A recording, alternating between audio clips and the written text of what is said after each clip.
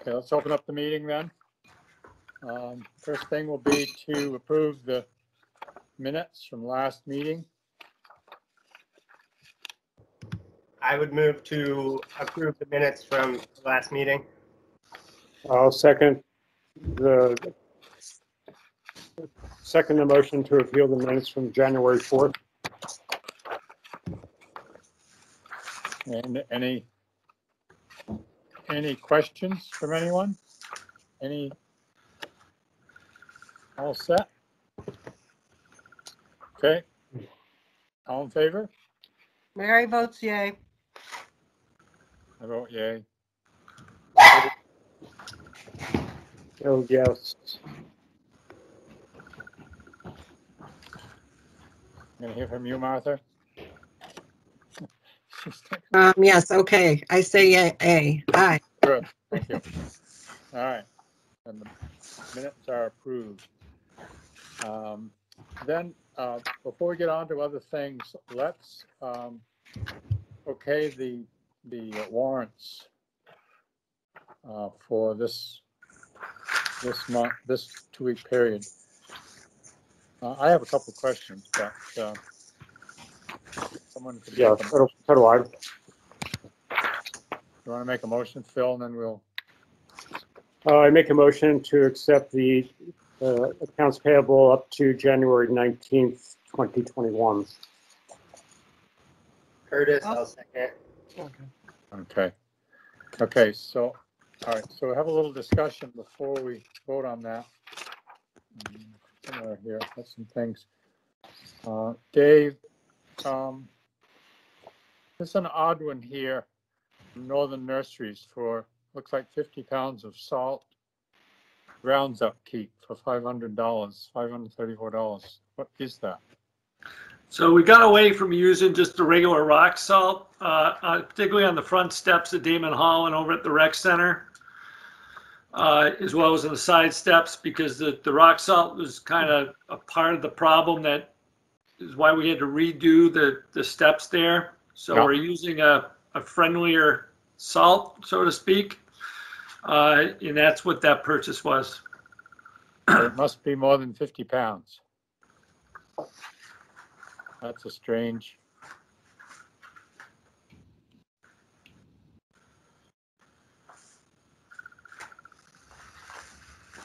Maybe it comes in 50-pound bags.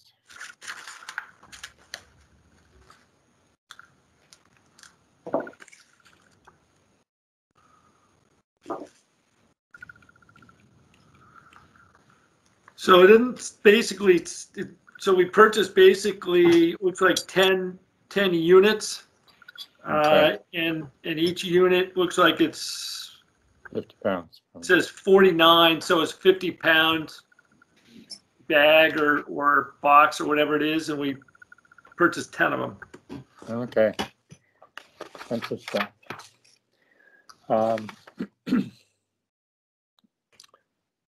The truck service from Reed's Truck, that must have to do with the truck that got on fire. And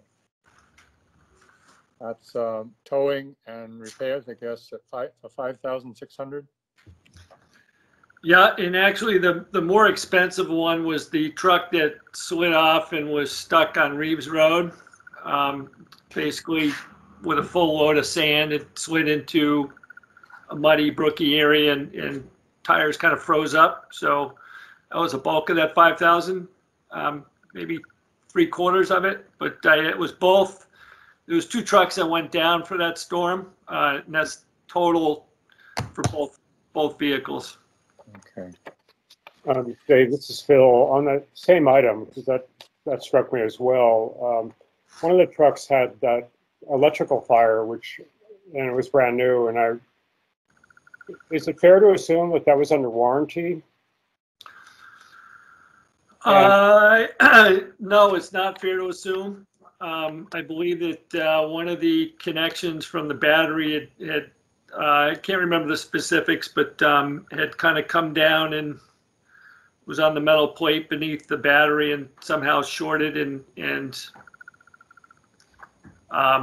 so it's I'm not No, that's not a clear-cut case of something that could not have been human or highway error on our part. Okay. Okay. In North Heartland, at the school, Knox Tree Service. That's a big bill. At the tennis courts, $6,280. Yeah, so we've actually been talking about this for, I know we have. I don't know, maybe about a year and a half on that, and the need to cut around the tennis courts.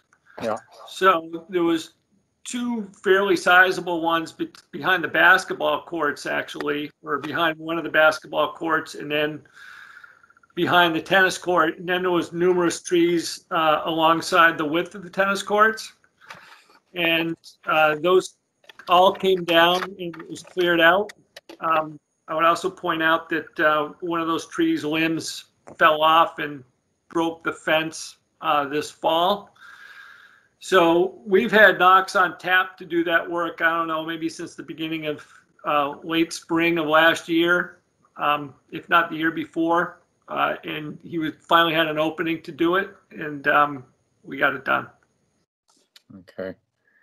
And the last thing I've got is, for what period of time does the $26,000 cover our ambulance bill for the town of Windsor? Good question, but I believe that is, Gordon, I'll have to get back to you specifically. Okay. Okay. I can get back to you tomorrow on that. All right. All right. Anybody else? Yeah. Dave, this is Phil. Gordon already asked most of my questions, but the one left for me is the payment to Vermont League of Cities and Towns for the insurance package. It looks like it's a quarter one payment, and I'm just a little confused what the $90,000, is it per quarter that we're paying that for insurance? It's on the last page, or page 5. No, page 6. Yep.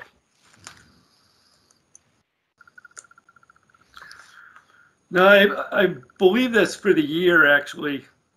Policy period being January 1st, 2021 to January 1st, 2022. Okay, I was confused by that 210990 Q1. But let's just hope that it is the yearly payment. It's enough. It says actually billing installment annual. So that's just an invoice number. Q could just be a coincidence or. Gotcha. Well, Okay. Martin weighed in and said it is for the whole year. Thanks, Mark. Thanks, Mary. Yeah, chat. Somewhere. Anyone else? So we have a motion and a second, I believe. So all in favor? Bill, aye. Hi, Mary. Or just aye. All right. All right. Okay. Thank you. Now, I don't believe we need public comments, but I suppose there might be something somebody's got to say that's off subject here.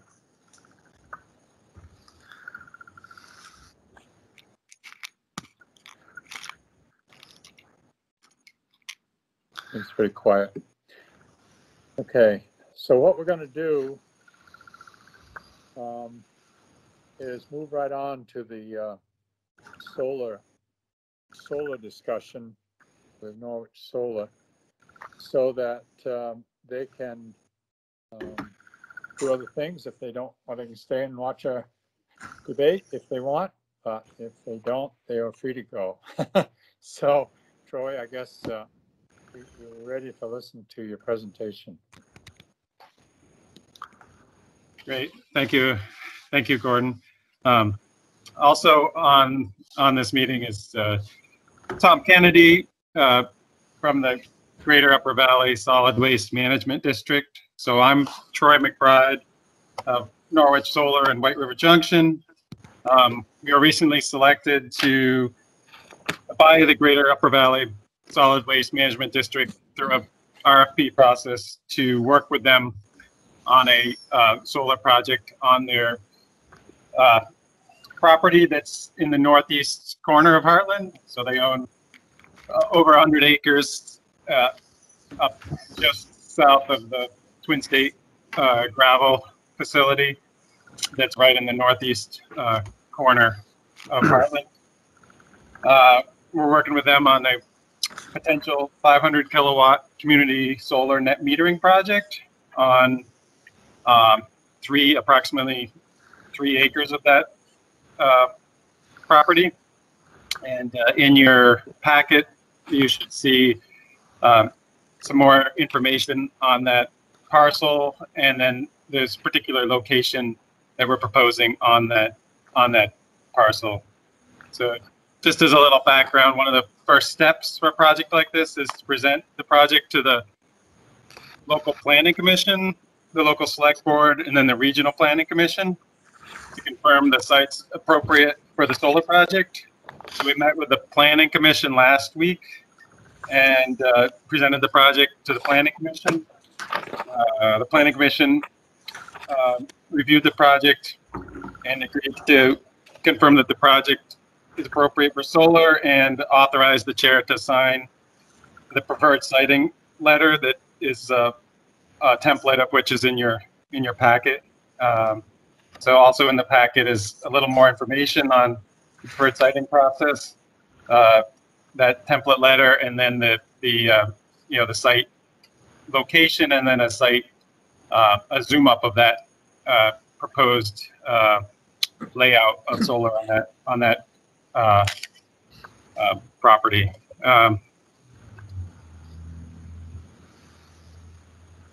I can provide more information, but I'm happy to also take any questions that you might have on this project. We feel this is an excellent location. The Greater Upper Valley Solid Waste Management District has twice before tried to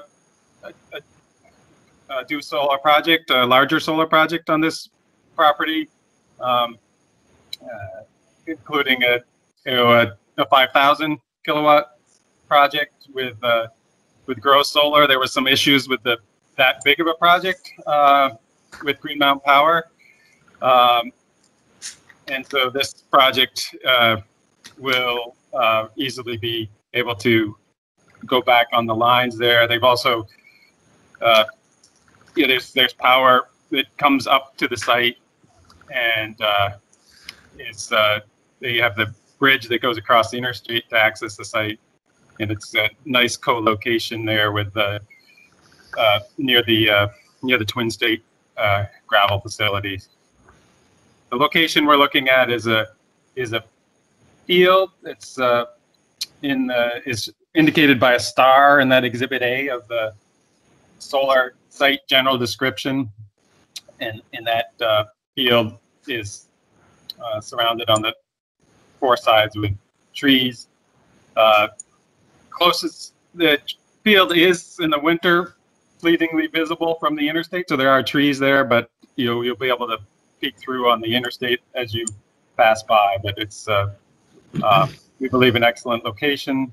And then Exhibit B just shows as more of a zoom up of the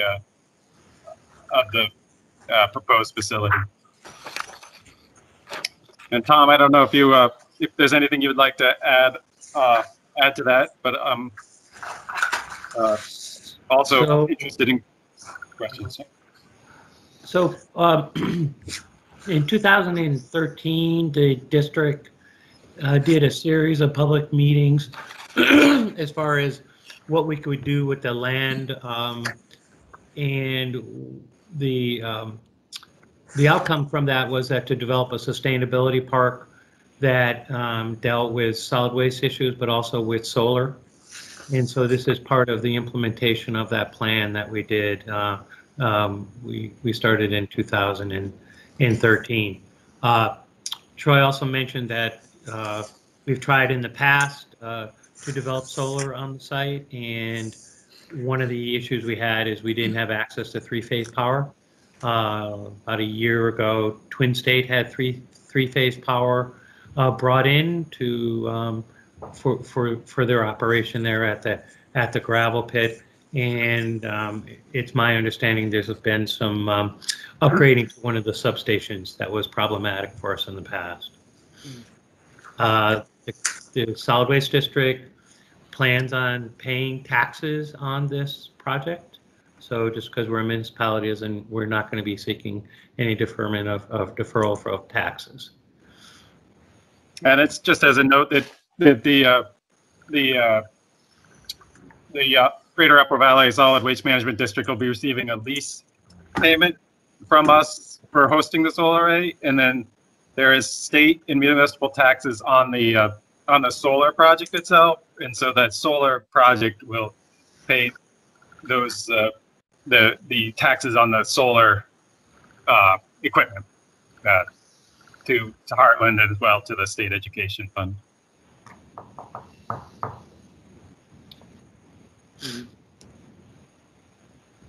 Gordon, I have a question. Yes, Phil, go ahead.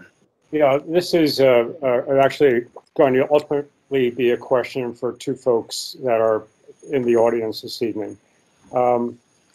As many of you know, the Hartland Energy Committee with Two Rivers had spent months working on an enhanced energy plan. And in that, they had preferred sites. That plan was given to the Planning Commission, but the Planning Commission, I believe, has not yet embraced it. I'm wondering if I could ask Carl and Sarah if, in fact, this area was one of the sites that was considered to be an improved site in Hartland's energy chapter of the town plan. I will look that up right now. This was Sarah.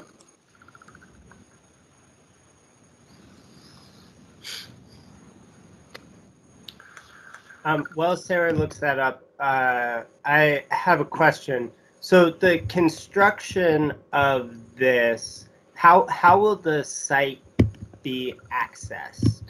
Will it be off of the offshoot of the Twin State Road, or will it be through Mill Street all the way through the backwoods? So it'll be off the Twin State gravel road, which is called Quarry Road.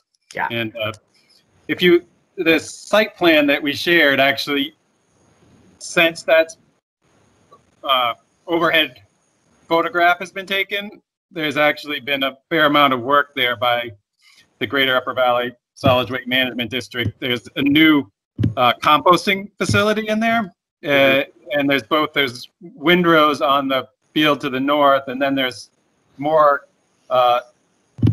There's a parking area, and there's a modern receiving facility and a processor for additional compost that can contain things that you wouldn't typically compost in windrows, like meat products and other products. So it's been upgraded, and so then we would access through that area, as well as bringing power. Yep. Okay, so one question I had, and correct me if I'm wrong, because for some reason my brain is blanking and I can't find it on the satellite imagery right now, but I believe the Trask Family Cemetery is in between Quarry Road and the field that you're proposing constructing in, right? So Yeah, Trask so Cemetery. Go ahead, Rick. So just one note is this plan that you see here on this Exhibit B has been changed slightly in terms of which way the power goes, and so it actually goes straight across the sort of the eastern edge of the open field there, and that's in part because of both there's a wet area and there is a cemetery in that sort of northwest area. And so that is a good point, and it's been the solar field's exactly the same, but the direction of the power has changed slightly from this. In the town also received a 45-day notice, and on that there's a slightly different map on that than this one that I sent on December 12th. So I know that that cemetery has a little rise, and then it's on the top of the rise off of the road there. So have there, I guess all I could seek right now is assurances, but couldn't you provide assurances that the construction activity isn't going to negatively impact on the cemetery there? Yeah, absolutely, and we'll be nowhere near it, but Tom, can you just confirm what I said is correct?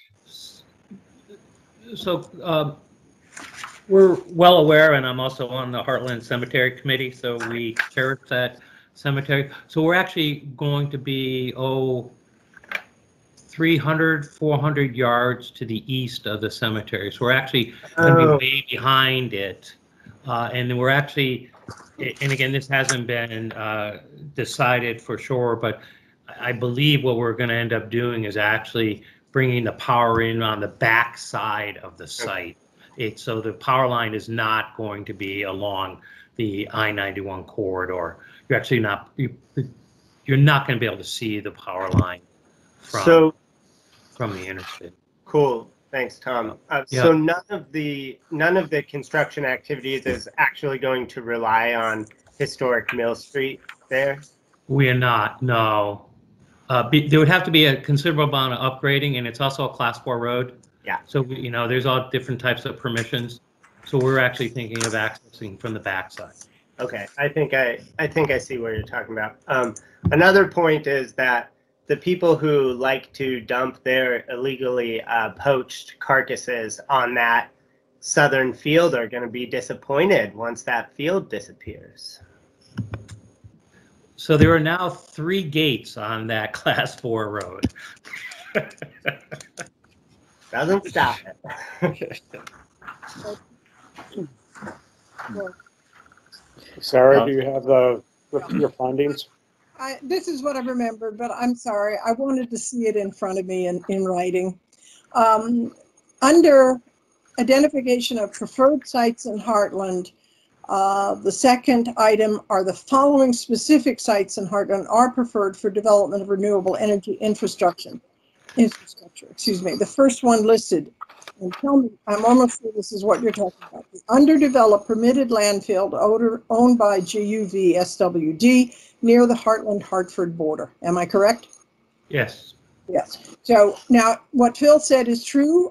We submitted this plan about a year ago, and the Planning Commission has relatively recently indicated that they are editing it. And so you're going to have to double check with them, but I actually don't think they would cut that section out. I might be able, I wonder if I can find the edited one. I think we're okay, Sarah, because They're not. he's made a visit to the Planning Commission already. Yeah, just as a note, I didn't want to say anything wrong, but the Planning Commission did say that this site was already listed as a preferred site on the plan. However, since that plan hasn't been approved yet, we would need the signed letter. But they did confirm that it was already on the not yet approved plan. Okay, I have a question for either of you guys. Is this field being used by anyone? Like Yes. Meacham? Yeah. Meachams. So So they're haying it. But okay. I wonder how they get there. They come up through, or they come over the covered bridges. Yeah. Gordon, this Mary, I have a question for Troy. Sure. Go ahead. Troy, what's the lifespan of these solar panels? Has it gotten any longer? Yeah, so the agreement with the Greater Upper Valley Solid Waste Management District it's a 25-year lease agreement, which matches the warranty on the panels, and it has 2 5-year extensions, which approximately matches the expected lifetime of 35 years. Oh, okay. Because it used to be I thought the lifespan was 20 to 25 years. So that seems like maybe they're improved so that they do have a longer lifespan, or am I mistaken about that?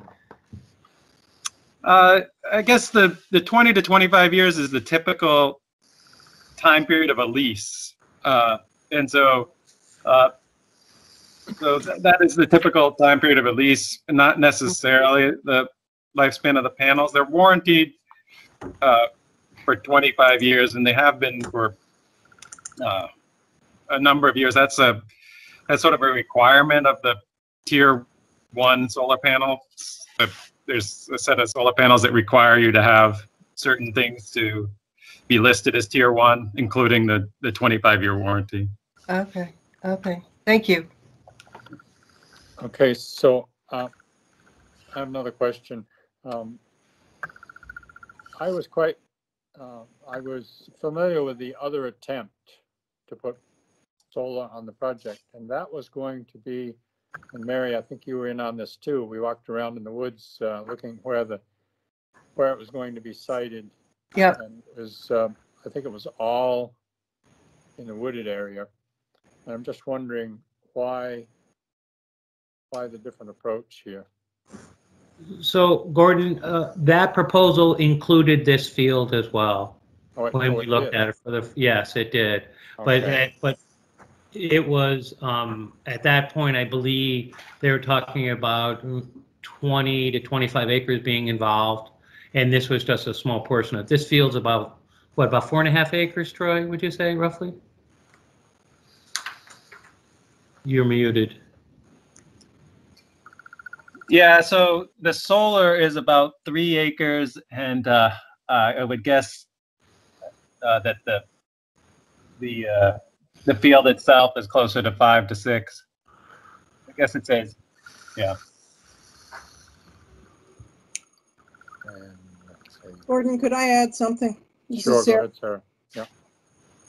Okay, so Troy, just there were statements just said with regards to you're still going to need the letter because the energy plan that we submitted to the Planning Commission has not yet been approved.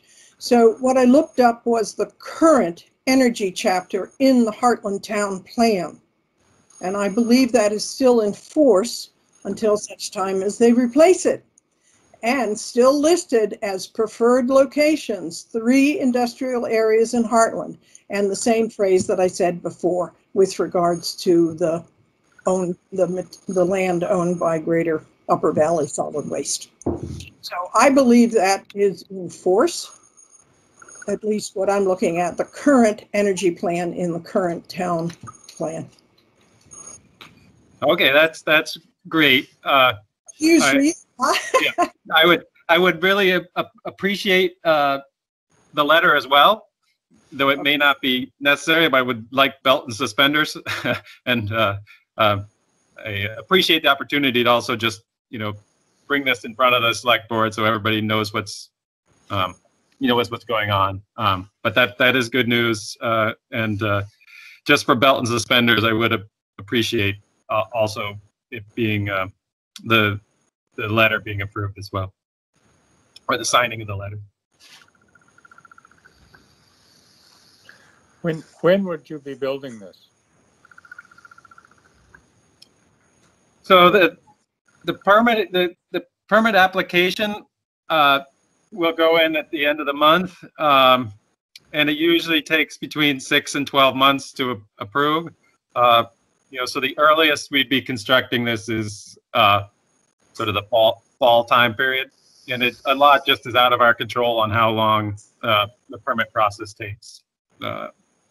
So as early as this fall and as late as next year.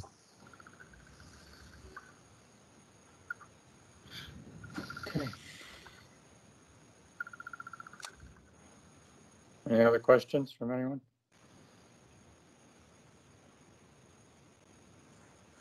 Mary? There's something in the chat, Gordon. It's the south field.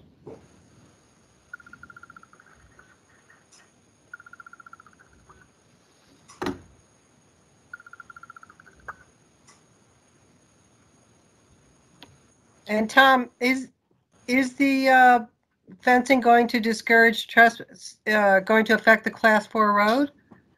No, it will not. It'll be below the Class 4 road, to the east of the Class 4 road.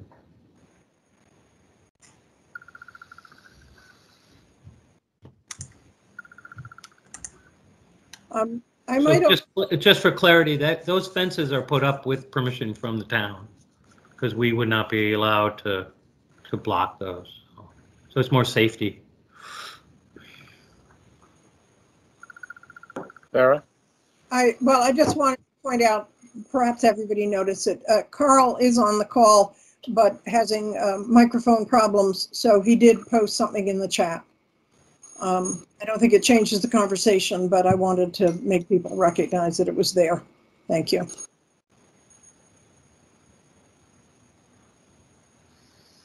So, what do we need here? I can see we've got a letter someone has to sign. Do we need we must need a motion here.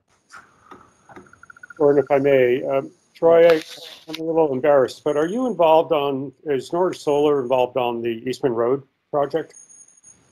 Yes, we are. Could you provide a status of that project to us? Yeah, so that received its permit just at the end of the year. And so we're just in the early phases of planning. So as I was saying, we can't really determine when the permit will come out, but as soon as the permit comes out, then we begin the planning for looking for interested customers as well as scheduling. And so that is scheduled for sometime this spring or summer for that project. I have a question about that, if we're on to that just for a second. Does the town get to weigh in on any of the details going forward on that? On this project or the Hartland? No, on the Eastman Road one. You certainly can. Now that the permit is you're a stakeholder on all the permit proceedings, and so you receive the town receives all the application materials. That time has passed, but you can certainly provide input to me directly. And again, on this project we're proposing, there'll be an application that the town will receive as a stakeholder, and so that you have additional opportunities to provide input through that, but you can also provide direct input to Norwich Solar or directly to Be Creek. Okay, thank you. Troy, would you be fine if in our motion we just designated one person, like for instance Mary, who already goes in to sign the warrants, to sign the letter? Yeah, that'd be great. A typical motion would be to authorize someone to sign the letter. And I don't know, David, if you have the letter from Jay yet. He says he dropped it off. I haven't seen it yet, so I'm curious if he put it on letterhead. If he didn't, I'll need to put it on letterhead. But generally, it's the chair that comes in and signs that particular letter. We can leave it. We can leave it on the back. We can leave it on the back table there. You can nominate Mary if you want, but it's generally the chair that comes in and signs that particular letter. Chair of the Planning Commission and chair of the Select Board. I'll just need to ensure myself early tomorrow morning that what Jay signed was indeed on letterhead, and he just didn't print out the letter that you sent. So I'll take a look at that, and if it's not on the letterhead, I will.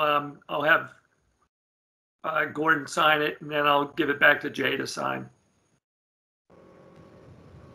Okay, yeah, I can do that. I mean, I'm like on Thursday, that would work. I can make a motion, Gordon, if we Sure. are ready. I think we're ready. I'd like to make a motion that we accept a letter dated January 19th for the sole purpose of providing support for the, I need the name of the project, the Greater Upper Valley Solid Waste District Solar LLC project.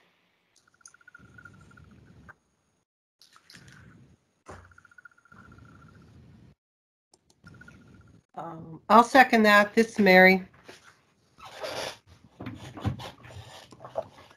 Any other discussion? You know what? I do have one question for you, Troy. Out of all the projects that are proposed, what would you say the percentages that actually come to completion? That's a tough question. I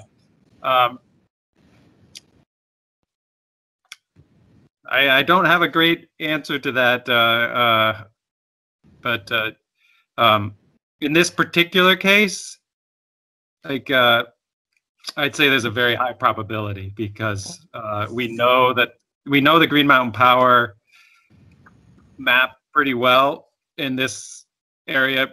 This line can support the project, and then we know the environmental studies has already been done by previously, and so we know the environmental very well, and so I feel it would be a very high probability. It's not always the case, but in this particular instance, it is a very high probability. Great, thank you. Yeah, I guess I have one more question. You said that the power line that Twin State Sand and Gravel put up would easily handle this. Does that mean there's room for expansion if you wanted to make the solar field larger? Yeah, there might be potential for that. Like this one is a definite, and then we could do additional studies to look at additional projects. So it does appear the power line would be large enough to support more. The 500 is the limit for this particular type of project, community solar net metering project, but there is the potential to do more on that line, most likely. Okay, thank you. Okay, so if there are no more questions, all those in favor? Aye. Aye. Still aye. Wood and I. Okay, very good. Gordon, as part of that, was that also part of that motion to nominate you to come in and sign it as well? It's okay with me. I don't know. You should just make a secondary motion of the board to allowing Gordon to come in and sign it as chair. I'll add to my motion. You can just, Phil, you can just do a quick secondary motion as well. If you've already passed the first one, so you can just do a quick second motion. Okay, make a motion that Gordon Richardson, as chair of the board, represent the select board to sign the letter.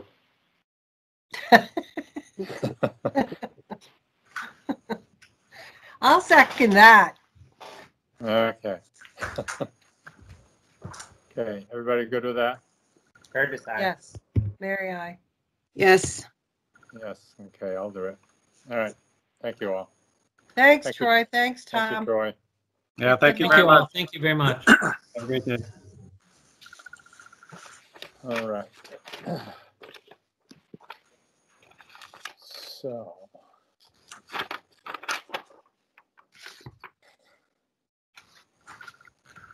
So I guess we got to move into this discussion about how we're going to handle town meeting this year. That would be the next thing. So this has got to be, I mean, there's a lot to this. There's been a lot of discussion last meeting.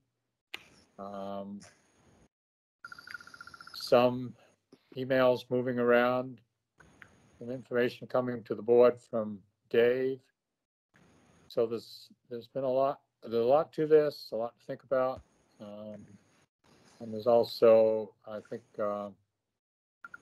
some differences of opinion on which way we should go. So, but I'm going to let Dave open this up with his, hopefully, Dave, you said a quick intro into what's going on. So I'm gonna... Who has the mute button? I'll try and make it quick. Okay. So in preparation, so we've been talking about this for 2 meetings now, and in preparation of pending legislation that was signed by the governor this afternoon, I did speak with the school board. I spoke with Nikki Buck and David, the superintendent, as well. And I posed the question to them, if this flexibility was provided to the town of Hartland, would the school be interested in moving along with the town? And the answer I got from Nikki Buck and David Baker was that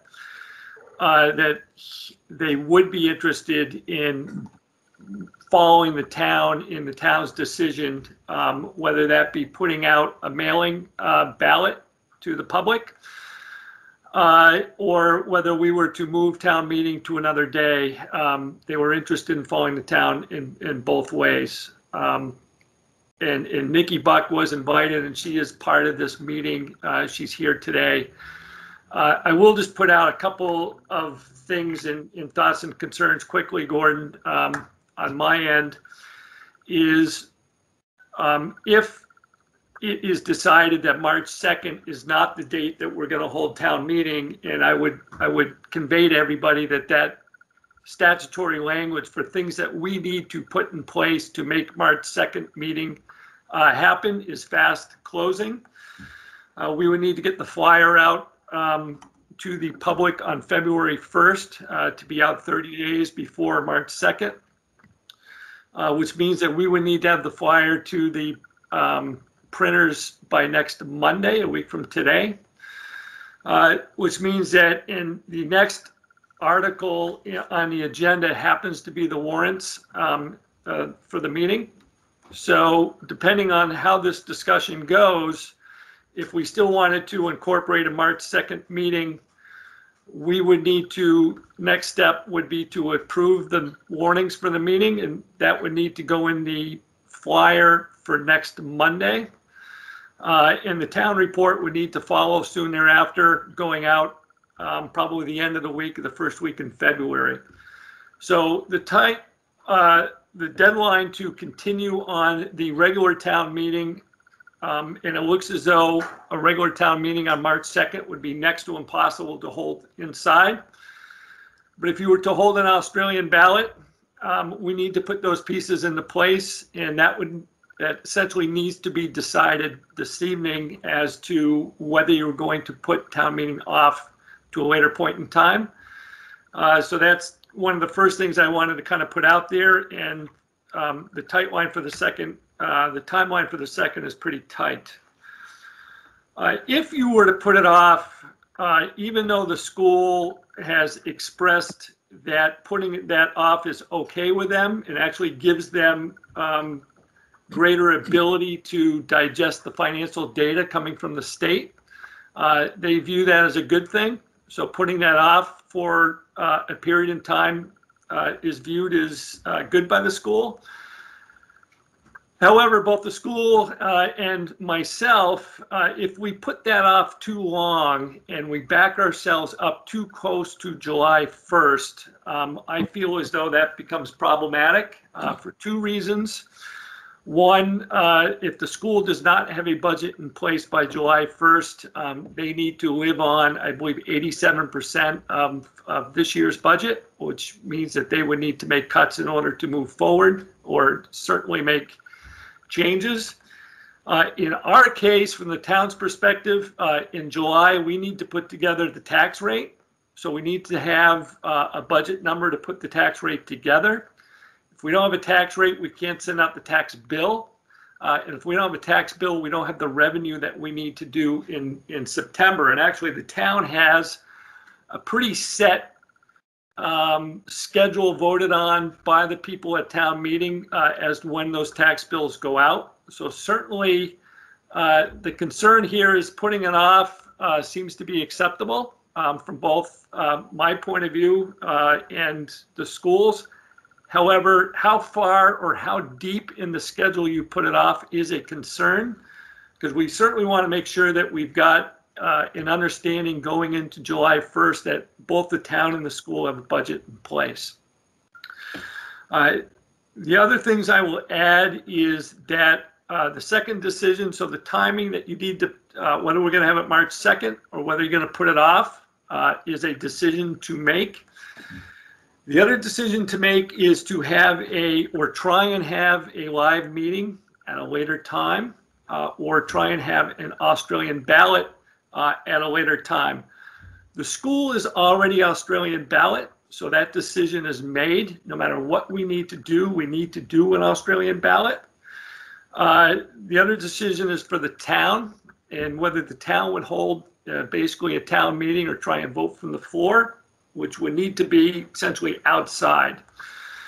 I think Brian may get into a little bit of this later on, but I will just point out that there are state guidelines in place at the moment.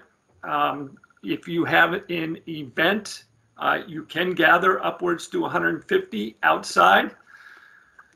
However, the event, you do need to socially distance, and you also need to mask.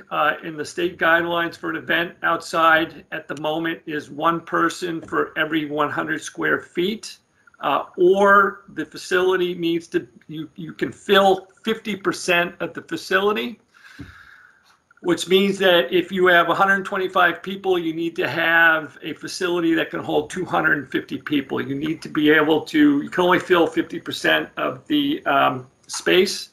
And again, you need to space, and you need to continue to mask. In speaking with Brian and other members of the staff, it is our recommendation that you do have an Australian ballot.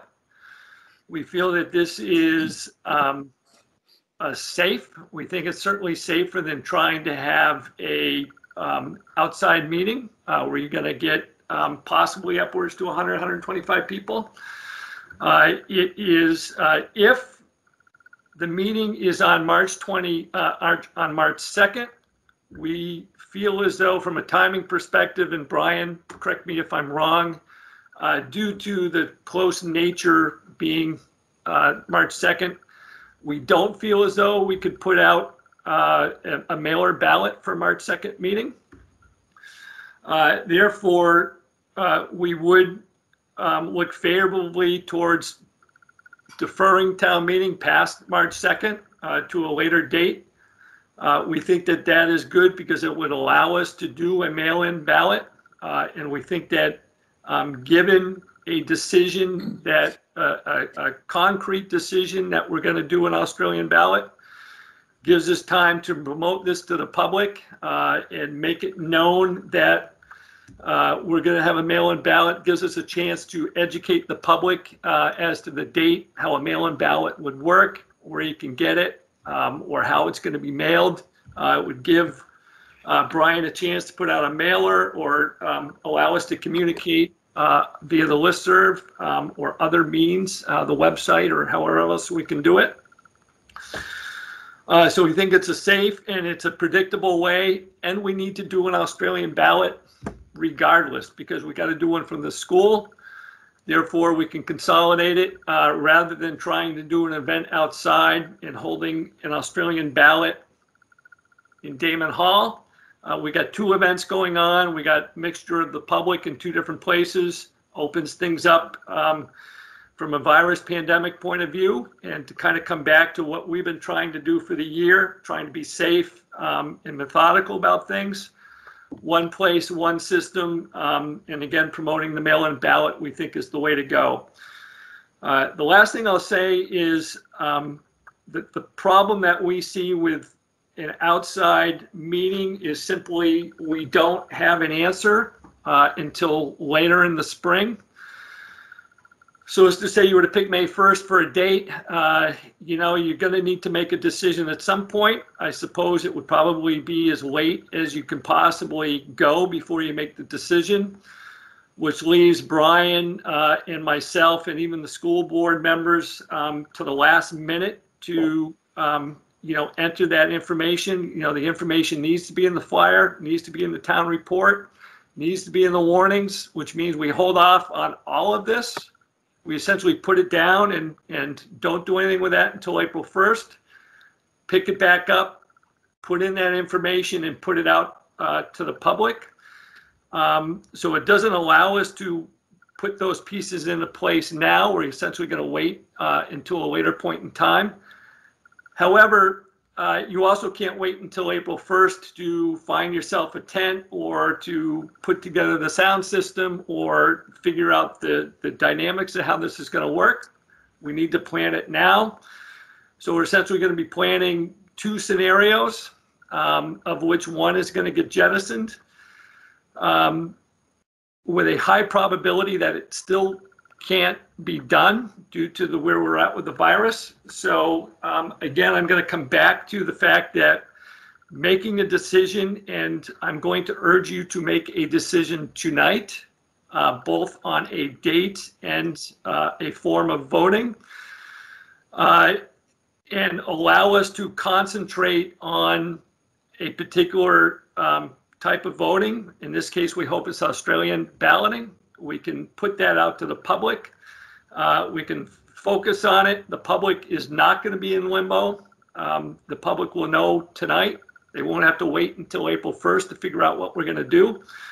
And we can put out a consistent message and move forward. So it wasn't short, Gordon, but it's the recap. It's kind of where the school's at. It's kind of where the staff is at. You know, it will need to be done. And this is what we see is what I think is the most important question of the night is what is the safest and in the best interest of the public.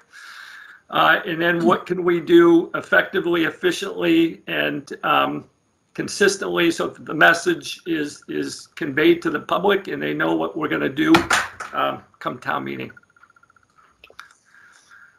Gordon, it's Phil. Phil. I just wondered how you want to shape the conversation. And as Dave just highlighted, it appears we have at least 2 topics: a discussion on the type of meeting we're going to have, or how we're going to vote from the floor or through Australian ballot.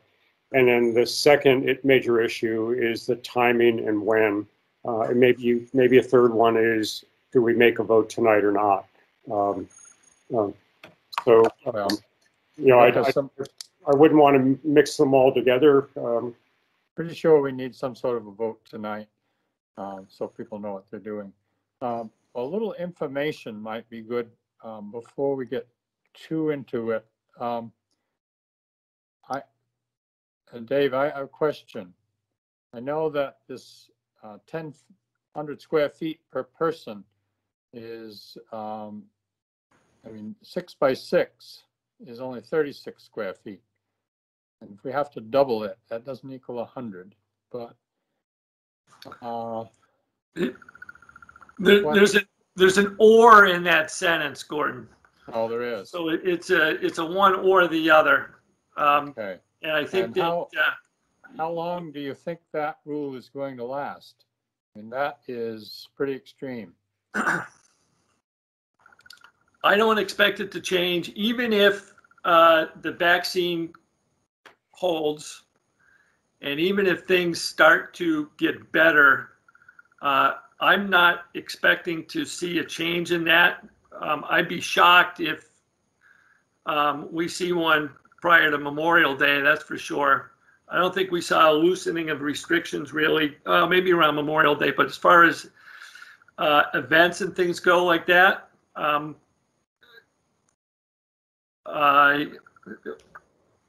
they loosened it in July and August, and then they started to tighten it up a little bit in the fall. And I don't see that changing in the near term. Okay. And I think that's kind of the point I think we're trying to make is there's some real big unknowns out there. And, you know, the known, what we know today is that we're at 50%.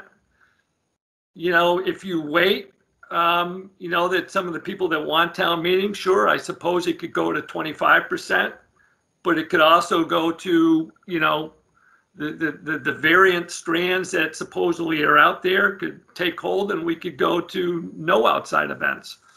Yeah. You know, it can go either way. Well, anyways, what I was getting at is a very big tent.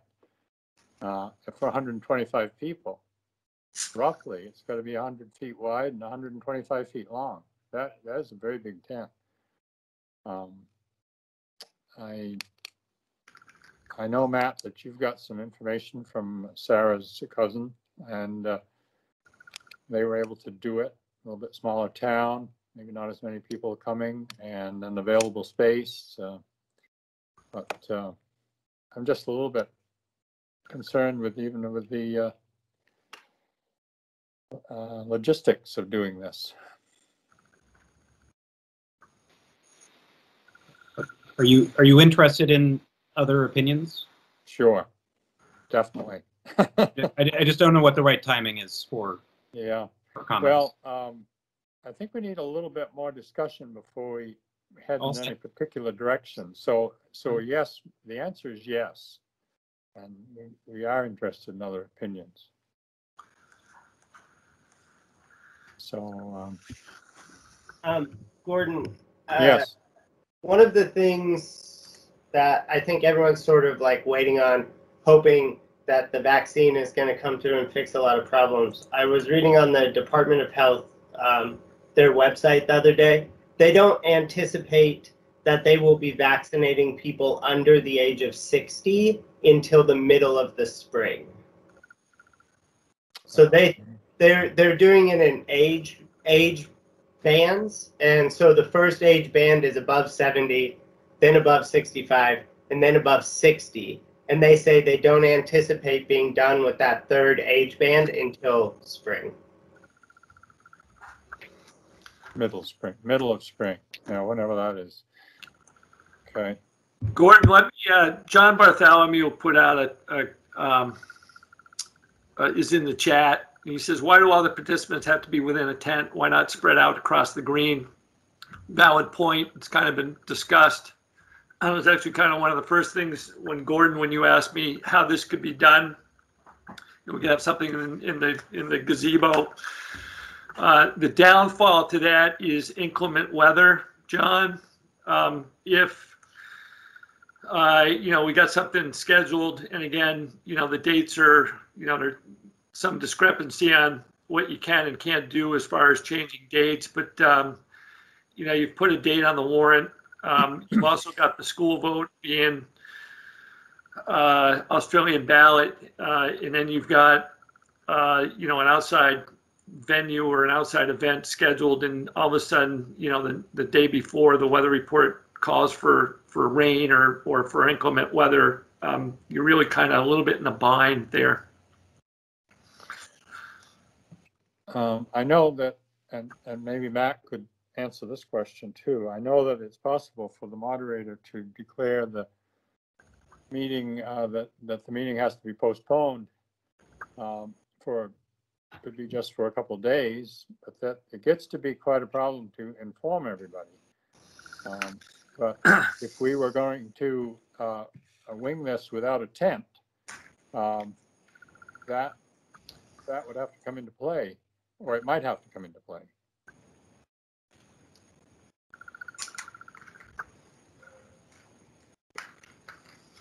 What do you say, Matt?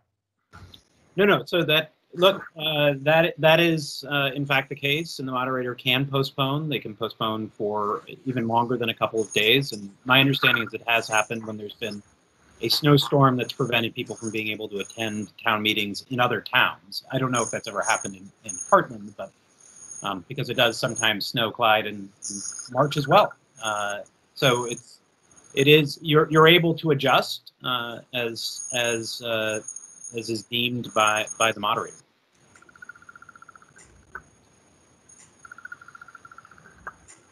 Yeah.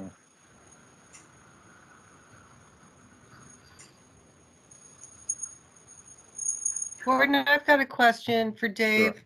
Sure. So Dave, if this was held on March 2nd, you're saying we wouldn't have time to offer the mail-in ballot option? Is that right? In discussions with Brian and Clyde sitting in on those discussions, it's too tight to do the mail-in ballot for March 2nd. We can still hold an Australian ballot for March 2nd. We would need to rely on, people calling in for an absentee ballot, which is kind of how it works in any normal course of Australian ballot. We don't really have this is new to us. We generally don't do the mail out or mail in ballot. They've kind of, put this out with the virus. So that would be a limitation to having it on March 2nd. I think in the spirit of trying to have the safest event, I think mail-in ballot, it seems logical. However, we would need to provide the clerk's office with more time to put that together than what we've got presently in order to make that work effectively. So how much time are we talking? So what date would that vote occur if we wanted to offer that mail-in option? Are we talking April? So I'm not sure how Brian can maybe answer as to how much time you think he would need. I certainly suspect that April would be good for us, mid-April even. I think at the very latest, I think April would be ideal. However, if you want to try and give it time to see what's going to happen, I think that the latest I would go would be the first week in May. I don't think I'd want to go any further into May. So I think any time between April 1st and say the first Tuesday in May, which would be May 4th, would seem logical. So anywhere in that span, and Brian, if you think differently, let me know. But I think between April 1st and May 4th, I think would seem logical. Yeah, I think that's totally safe. Just given that I don't have any personal experience doing a mail-in ballot, I can't really speak to a time frame that would be required. But I think the concern is that a decision hasn't been made yet, and so we haven't been able to really prepare leading up to March 2nd. So if we wanted to do a mail-in ballot just to be safe and know that we have enough time to mail everything, prepare and mail everything, if we delay, I think we'd be in a more comfortable scenario. I don't know if Clyde, if you want to mention any time frames, but I think I don't think it's insurmountable to potentially do mail-in for March 2nd, but just given that we're so close already, I think part of the reason why the legislation was passed and drafted was to allow towns that vote on the floor to delay so that it gives you ample time to prepare for something that you've never done before. I know that's something that Will Senning, the head of the elections division, mentioned in a town clerk roundtable that we've been participating in over the past few months. He made it pretty clear that the reason the legislation was drafted was not so much to allow towns to delay to have something in person, but to allow towns to delay to prepare for mailing in ballots. And I don't know if people saw the governor's press release, but he strongly encouraged municipalities to mail ballots to all voters to ensure safety, so that people don't have to make a choice of whether to play it safe or to, risk themselves having to go to a town meeting in person. Do you have, Brian, do you have any idea how much this would cost the town? I know the state would pay for the envelopes. Is that right? So there has been monies that have been allocated to assist towns with mail-in ballot. So essentially everything will be covered. So the envelopes, the ballots, the postage, the return postage, everything can be covered.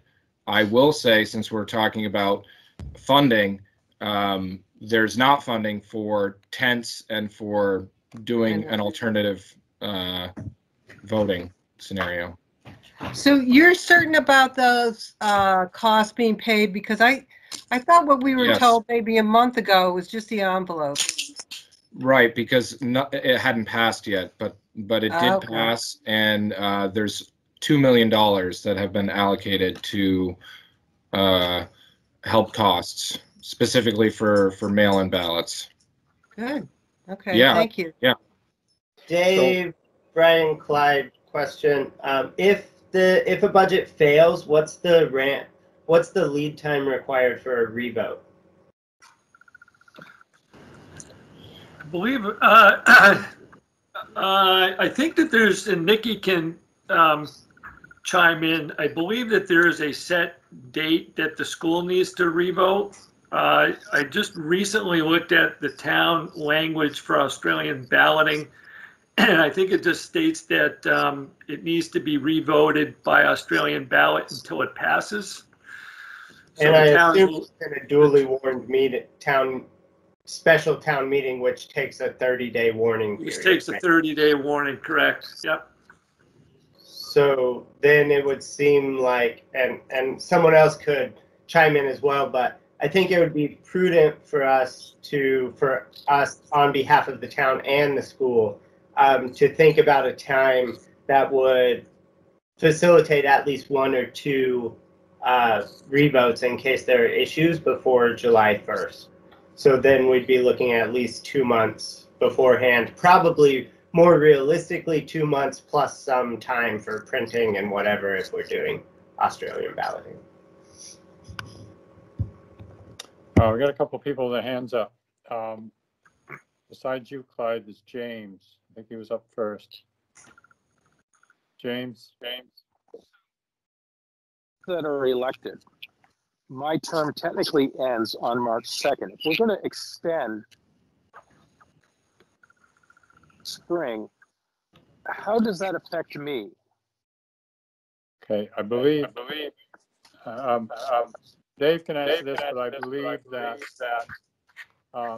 everyone's term will be extended until we do have a meeting or a vote. Getting a lot of echo on that. Is that right, Dave? That's my understanding. I have to look into it a little bit more, James, but I believe that it does get extended until the vote can happen for town meeting day. So my understanding is that the language that pertains to anything to town meeting essentially gets pushed with the town meeting. So for instance, the warnings, instead of being off the March 2nd date, would be off of the new date that we set. And I've kind of, based upon what I've heard in common sense, kind of putting those two together, is that the voting for your position, James, happens at the new town meeting. The voting for your position happens on the date of the new town meeting, so your term would run to that. Yeah, Dave, I think it says explicitly in the language that the term for all municipal officers will be extended to the agreed upon, the voted upon town meeting day. Okay. Clyde? You're up. Well, there's several things that, I guess if you postpone to a date, and we're going to have Australian ballot, there's no problem with getting the ballots ready, the envelopes ready, addressed and ready to go if we mail to everybody, or if you go with by request only, which is kind of hard to do because some people may not be informed that they had to request one. As far as postponing the meeting, I believe the moderator can entertain a motion from the citizens to postpone the meeting. And because we've done that, there was a large snowstorm many years ago on town meeting, and we voted, the few that arrived at 9 o'clock voted to postpone business until 10:30 or whatever. So everybody showed up. But I don't know. I think my own opinion is, for public safety, is to go with a straight Australian ballot, to have a Zoom meeting for informing the public or discussion of the budget and stuff. I know they can't amend it, but considering that there's some people at this meeting that if members of their family could avoid the plague of the 1940s and 50s, they probably would have done it.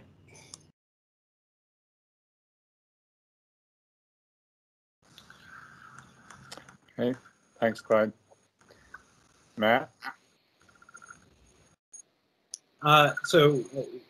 Speaking as town moderator, and this is one of the few areas where I'm encouraged to have opinions on this kind of thing, I would strongly encourage the board to consider maintaining the option of an in-person town meeting in the month of May.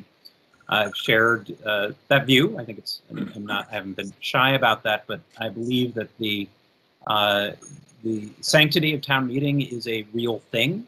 It is a institution and a process that has been put at risk in the past, and I believe it is the healthiest form of democracy at a time when we really need to have strong forms of democracy. The progress that is going to be made on the immunization process, vaccination process, over the next several months, I think will be greatly accelerated given what I understand coming out of Washington. And we don't necessarily know what the scenario will be come May in terms of the risk profile to folks in town. And having talked to both the town moderator of Hanover and Plainfield, both of which are planning on going ahead with an in-person outdoor town meeting in the May timeframe, I don't think it is that big a lift to ask our friends with tents, whether it's Blood's Catering or others, to be able to arrange for the kind of accommodation that would allow for within a tent setup to be able to have an in-person town meeting. I'm happy to volunteer in my role to help wrangle said folks and work with others who have in the past provided sound systems for both outdoors and indoor events that have taken place in town. And I think that it is fully understanding the concerns and the logistical challenges that Dave and Brian have articulated, that we can still move forward with that, knowing that we're going to have to do what is normally the kinds of things that are done in Australian ballot under our current rules, but still have an actual in-person town meeting.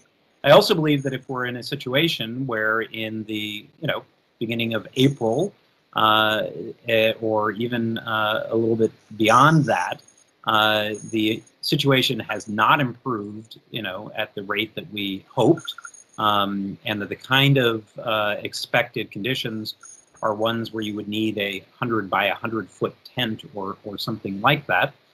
We could make a decision at that time, still have ballots actually posted to be returned by early June, which would allow for time to set a tax rate, set a budget, and move forward.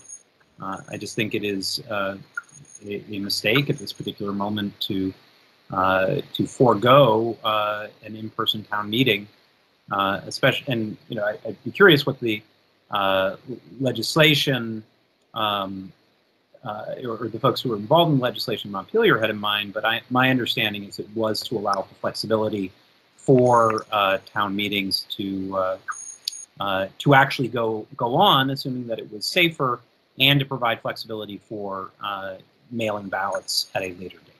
So that's my 2 cents. I forwarded to, I think, most of the members of the select board the feedback I got from folks over in Plainfield. The person who runs the town meeting over there would be happy to chat about how they've set up those logistics, and same with Hanover. And I have not reached out to other folks in the Upper Valley on the Vermont side, but I would be surprised if all of them are planning on canceling their town meeting and moving to an Australian ballot. Hey, Gordon. Yes. I have 0 philosophical points to make. I only have 3 sort of semi-pedantic points to make. One is about prudency. There are 2 things in Matt's statement that to me don't feel very prudent as decision makers. One is to believe that there will be some sort of acceleration in vaccination schedules beyond what has been established by the governor and published on the State Department of Health website. 2, I don't think that it would be prudent for us to not allow a period of time for a revote on either of our budgets if one of them were to happen to fail. I think it's really important that we have that flexibility. And then the third point is that the meetings in New Hampshire and the meetings in Vermont are fundamentally different meetings. The meetings in New Hampshire are guidance meetings that set the agenda for what gets voted on, if I understand them correctly. And that's different from the meetings in Vermont, which are decision meetings, where the actual policy of the town is set at those meetings. I don't think that's I don't think that's accurate. I think it is, Matt. I think so. I spoke with multiple people about the difference in these town meeting functions, so I could be wrong. But well, if you look at the chat, Neil Allen weighed in and said that essentially that you're correct, Curtis, and those are his words, not mine, because I don't like to say that to you too often. I know. And and secondly, he said something else about Barnard is the only neighboring town that's putting off the meeting. The rest are doing Australian ballot. So I do want to weigh in here, Matt. I totally 100%, 200% agree with you about town meeting. It is a treasured form of basic democracy, and we're blessed to have it. I don't, however, feel that that making decisions based on fear about what could happen is the best way to make a decision. So perhaps we're thinking about this because town meeting might not happen, next year because people will go with the mail-in Australian ballot thing. But I think maybe we should have faith that more people believe in town meeting and will want to keep it. Mary, if that wasn't my argument, if that was directed at me, I was saying that this is a moment where having a town meeting democratic process, I think, is valuable and important to continue to exercise to the extent that the guidance is allowing that to happen and providing us with the flexibility to do so. I think it's important. And if I learned something, Curtis, about town meeting in New Hampshire today, then I'm fascinated, especially since they can do amendments on the floor and the decisions on the floor, like funding a library or not, which is voted on at town meeting, is as I understand it, binding. But happy to check with same extended family members on that, or the town meeting, town moderator in Hanover. Let's get a couple more of the hands up. And Brian, we've heard from you a couple of times, so we'll just hold off a little bit. John Bartholomew, do you have something you'd like to share? Yeah, I want to echo what Matt said. I agree with him almost 100%, and I won't just repeat the same things he said. But other than the tradition of town meeting is so important, and I've lived in many places where the residents of the community pay absolutely no attention to local government. So it is so valuable to our town to be able to do this. And in my feeling that we have so many unknowns going forward, we don't know what the risk is going to be. There's certainly mechanisms we can, in terms of doing stuff outside with the sound system, we can do this safely. And I would just encourage the select board to really wait until the last possible moment to abandon this tradition that I think is so important for our community. The point of the legislation, I was involved with that, obviously, and the whole point of the legislation was to provide each town with the option to vote to decide to move forward in the way that best meets their needs. Thank you. Yeah. Okay, Stacy has her hand up also. Stacy, Gordon, do you want can I ask a question of John and Matt? I just want to make sure we're all on the same page. Because they both made philosophical arguments, which I think are great. There's a great space to have those arguments about the value of participatory democracy and all of these things. So I just want to make sure there's one thing that we agree on, because maybe we don't agree on this basic thing, in which case we're having really fundamentally different discussions. Does everyone agree that the safest possible way to vote on the things that would need to be voted on at town meeting is to do a delayed Australian ballot? Or is there disagreement on the relative safety of the options in front of us? So, Curtis, I'll take that first, and my answer is I don't know yet until I know what the situation is in May. Right? So, an outdoor mechanism for being able to have a mass conversation with a vaccination rate that is accelerated, as the new administration has said they're going to put extraordinary resources behind accelerating, could be, as I guess as safe as a all mail-in ballot. I don't. The question is whether or not the trade-off of eliminating a participatory democracy mechanism, which I do not see as philosophical, I see as a methodological way of actually participating in a democracy. It's not just theory; it's actually how it functions in practice. So I would disagree with your premise on whether this is a philosophical debate versus a practical debate. Is there a slightly higher risk of people coming together if the virus is not altogether eliminated?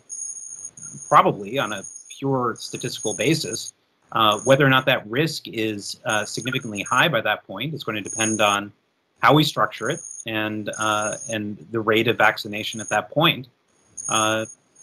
Which, I mean, if you want to go down a road that way, the prospects of someone driving to a town meeting is more dangerous than people mailing in their ballots. But I don't think we want to go to that kind of a extreme. So, not to put too fine a point on it, but if I'm understanding you correctly, you're saying under the best possible circumstances, a outdoor in-person meeting could approach the safety of a mail-in Australian ballot. Okay. I think that's probably a safe way to say it. We don't, aside from putting that point on it, we don't need to make it too fine, I don't think.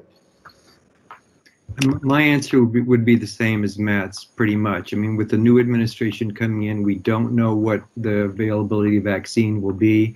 We don't know if Vermont's priority to get vaccine will change. We don't know if additional vaccines will be developed and approved and distributed. There are so many unknowns. We're in a holding pattern, and it just makes sense to me to hold off the decision as long as you can.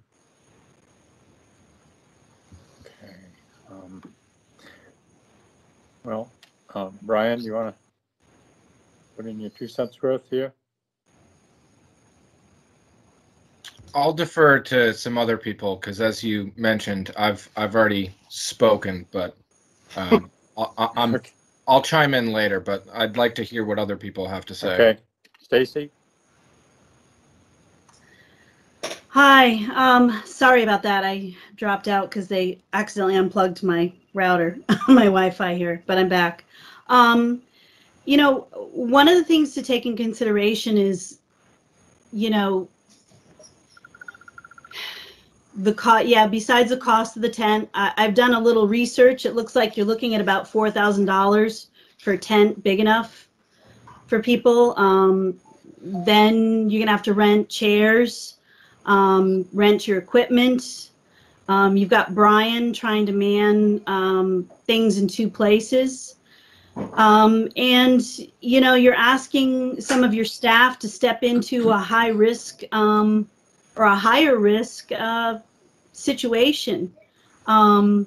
If nothing is really changed, which, yeah, we don't know. So do you take what you know and go with it, or do you hope for the best? I mean, you're going to ask Brian and David to be in the midst of 100 to 150 people. You're going to have to take all the contact information for those people. You're going to have to make sure they're all wearing their masks. Who's going to, you know, handle all of that logistically? You know, I don't think it's fair to ask them when they've been doing all they can to maintain, you know, distance and best practices and social distancing. I know as an employee, a municipal employee, we've been asked to keep that in mind when we're dealing with our personal lives. So to then say, okay, we're going to stick you in a group of 100 and 150 people you don't normally interact with. I mean, you know, that doesn't seem to me to be make the most sense, especially 10 months into this thing, knowing what we know. And knowing that, yeah, the unknowns are, we have a variant that seems to be more contagious. I've also been reading and listening to some of the scientists and doctors saying there's another variant that they're questioning. It may not make the, where you may be able to get infected again easily. So, you know, I really think we should go with Australian ballot this year. And not because I don't think town meeting is important. I do think it is. But I think the safety of the residents and the municipal employees is more important.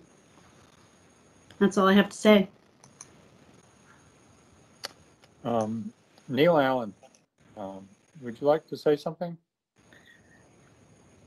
Yeah, just real quick. As far as I live in New Hampshire, so we have a meeting where we can vote what the budget's going to be, you know, what is on the ballot, and that sets the ballot. But then we all go and vote like everybody else does, Australian ballot for the actual,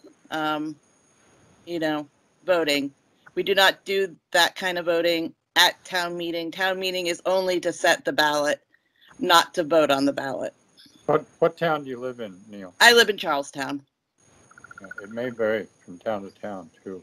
I've covered all the towns up and down, all of the little towns, the similar size to, when you get to the cities do it differently, but the towns, almost all of them do it this way, at least in this general area.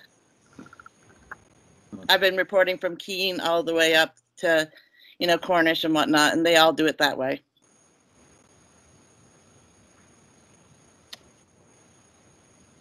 Okay.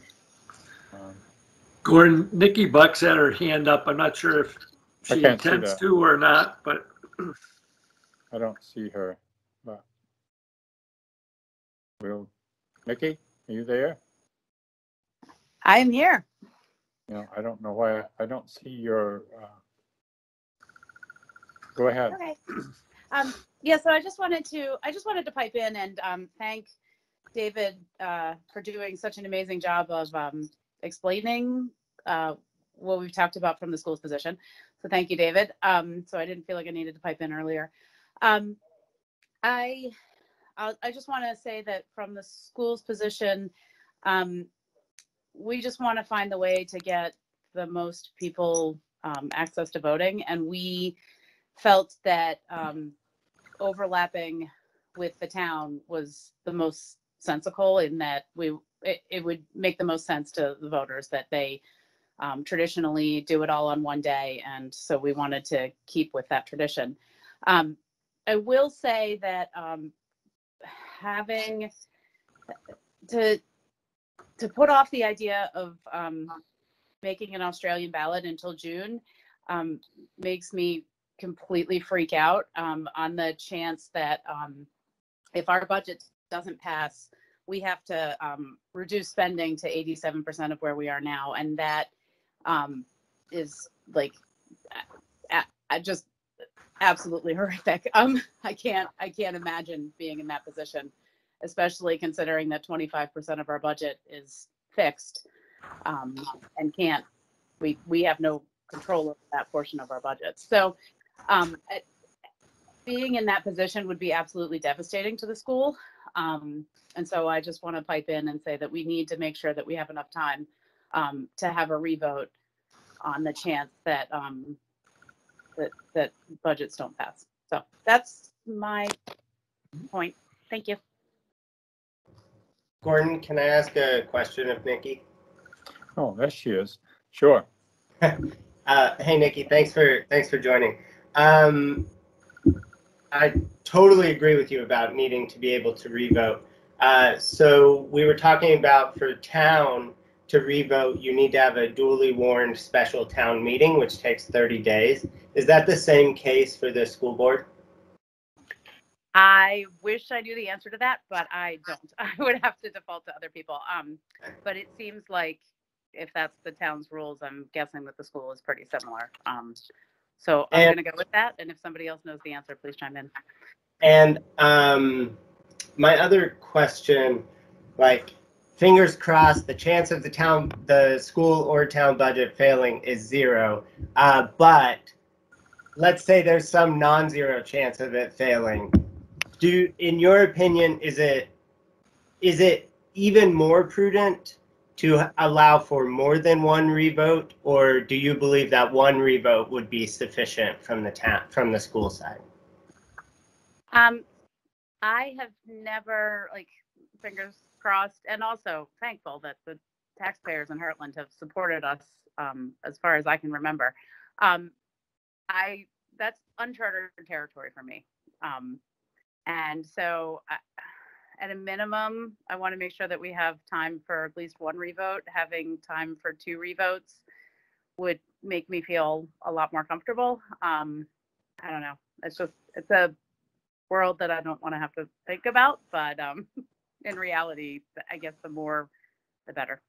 And then the final question about the logistics of the revote. Brian might be better suited to answer, but I'll pose it to you, and you can hand it off if you need to. What's the lead time from a vote down to fully being able to go? Is it just the 30 days, or is there additional time needed for mailers and printing of things and all of that? What does that look like? I'm going to default to Brian on that one. And just to say that from a school standpoint, we don't want to make Brian do it twice. So that's, and Brian can answer the rest of that. I don't have a firm answer on that, but I would assume that the 30-day window would be sufficient. I think you would just need to warn the town. You would not need to have another informational meeting. And then you would just need to adjust and print ballots. The one thing is, if there is a need for a revote, if we choose mail-in initially, we would then have to mail ballots out again. And likewise, if we chose to go Australian and we did not do mail-in, but we did absentee request, anyone that requested absentee on the first vote, we would then need to provide absentee for the second vote. So would that add any time to the 30 days or no? I don't believe so. Okay, so feasibly, we're looking, if we wanted to do a revote, we should leave 30 plus 1 days before July 1st, when the budget would have to be approved by, right?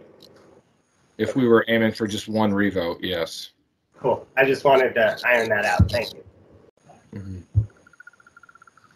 Clyde, do you have something to add? Well, I think, and not having my statutes handy, that when you have a failed budget, you don't have that necessarily, you can come back like in 15 days with a new proposed budget, and it kicks in the cycle all over again. Now they're scared Nikki a little bit. I can remember back several years ago when we voted 3 times on the school budget to get it passed. So fun days those were, Clyde. So, Clyde, can I clarify what you just said? It sounded like you said there needs to be a time to do a revised budget, and then after the revised budget is published, then, or is prepared, then the warning takes place. Well, yeah, but I'm not 100% sure you have to wait a full 30 days before you call the ballot. If they get right on it and bring in the proposed budget within the short time frame, we'd have to check the statutes to see how that works. But it is a speeded up process for a revote. Phil looks like he's annoyed at me being pedantic, so I'll shut up.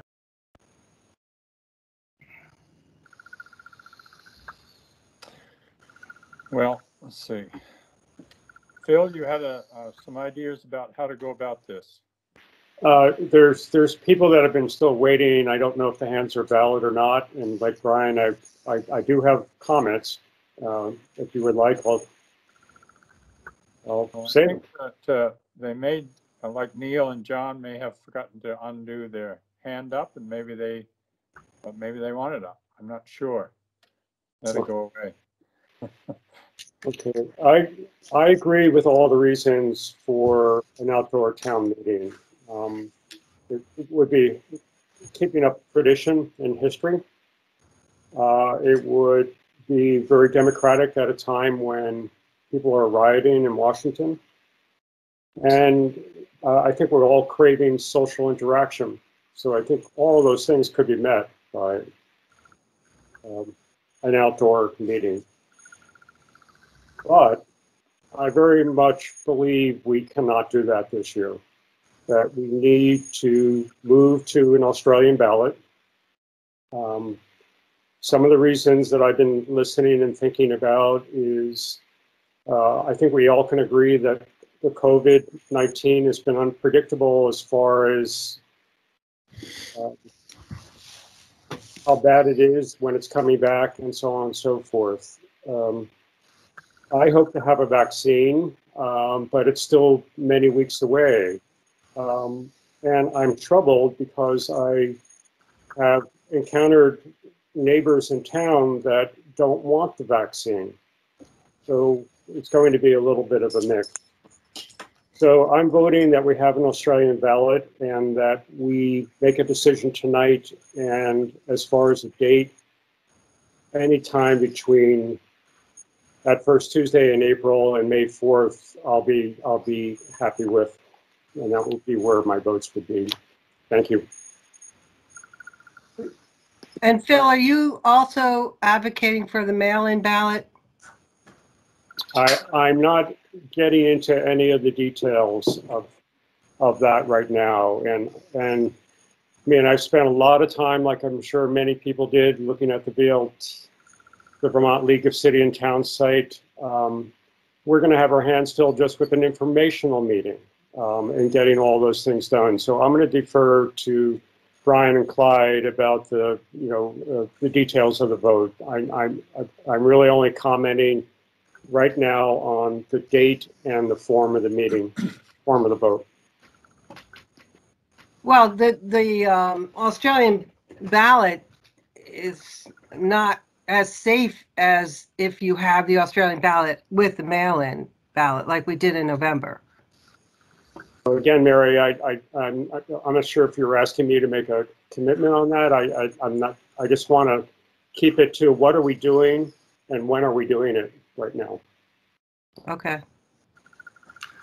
Just let me interject for a second. So in my opening, so Phil, I think it's critical that we stick to those two decisions. I did overlook the fact that the select board would need to okay the use of the mail-in ballots. I think that's actually part of the legislation that allows the select board to do that, part of the flexibility. So if you can determine whether you want Australian ballot or not at some point in time, again, the two major decisions are the form of voting and the date, but you'll need to make a motion at some point as to whether to include mail-in balloting. Again, that would be a component of the Australian balloting, which we would see as a safer way to go. I think that I would say on a personal note, even if this board did decide to hold an in-person town meeting, I would have to say, given the conditions right now, I would not anticipate attending, because I just don't think it would be a prudent decision for myself personally. On the other hand, if it were an Australian ballot, I would be very happy to mail in or drop off my ballot at town hall. So I would like to echo what Phil said and just build off of what Mary said earlier in the meeting as well, is that I think there's a lot of space to see this decision as only applying to this year.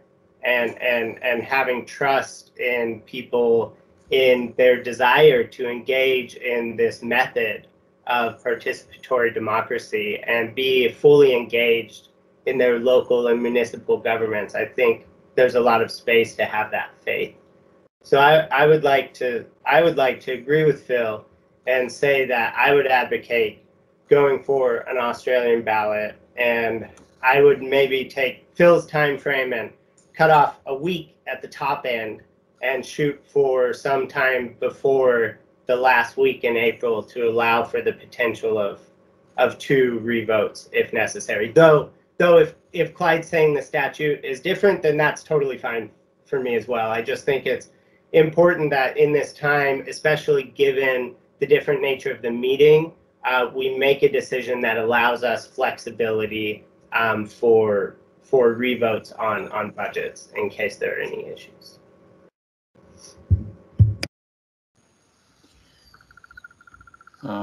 Brian or Clyde, do you still have your hands up?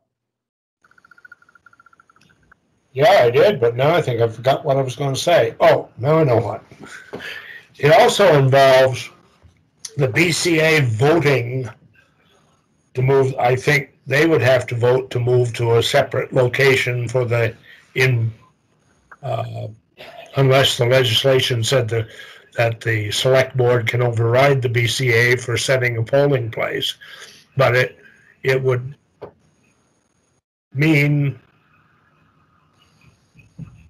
separating out, having a polling place at Damon Hall, because you do have to have a polling place open, even if you mail ballots to everybody. Because as we found out last November, there are some people who are so skeptical of our system, because we're all crooks, that they had to come and vote in person. But as it was, we cut down so there was less than a quarter of the people that normally would, or about a quarter of those that voted showed up at the hall. But you will have to run 2 polling places if you have a floor meeting plus the Australian ballot. And I don't know what the difference is, because the way we do it now by request, you still mail in your ballot. So when you say a mail-in ballot, what you're talking about is, shall we mail to all registered voters? And in talking with clerks the other day in an educational meeting I went to, there are some towns that are only going to mail to the active voters on the checklist, not the ones that have been challenged. And if they choose to vote, they would have to request or come in. We have acquired enough postcards to mail out to let everybody know what we're going to do if we're going to have the type of meeting we're going to have, so they could be forewarned. And those could be mailed out as soon as the decision is made. So that's it from the west end of Hartland. I'll chime in. This is Brian. I heard the phrase democratic process mentioned multiple times here this evening, and I'm not sure if people had a chance to hear Governor Phil Scott's press release this morning when it was announced that the legislation was signed by him, that is H-48, I believe. But I just wanted to quote our governor as it relates to what we're discussing here. And he said, and I quote, "Although Vermonters value traditions like town meetings and voting in person, I strongly urge local officials to take advantage of the flexibility this law affords by mailing each registered voter a ballot for upcoming elections. Not only would it accomplish the primary objective of helping keep our friends, families, and neighbors safe, but it will also increase the access to the democratic process. Vermonters do not need to choose between their right to vote and risking attending a town meeting gathering during a pandemic."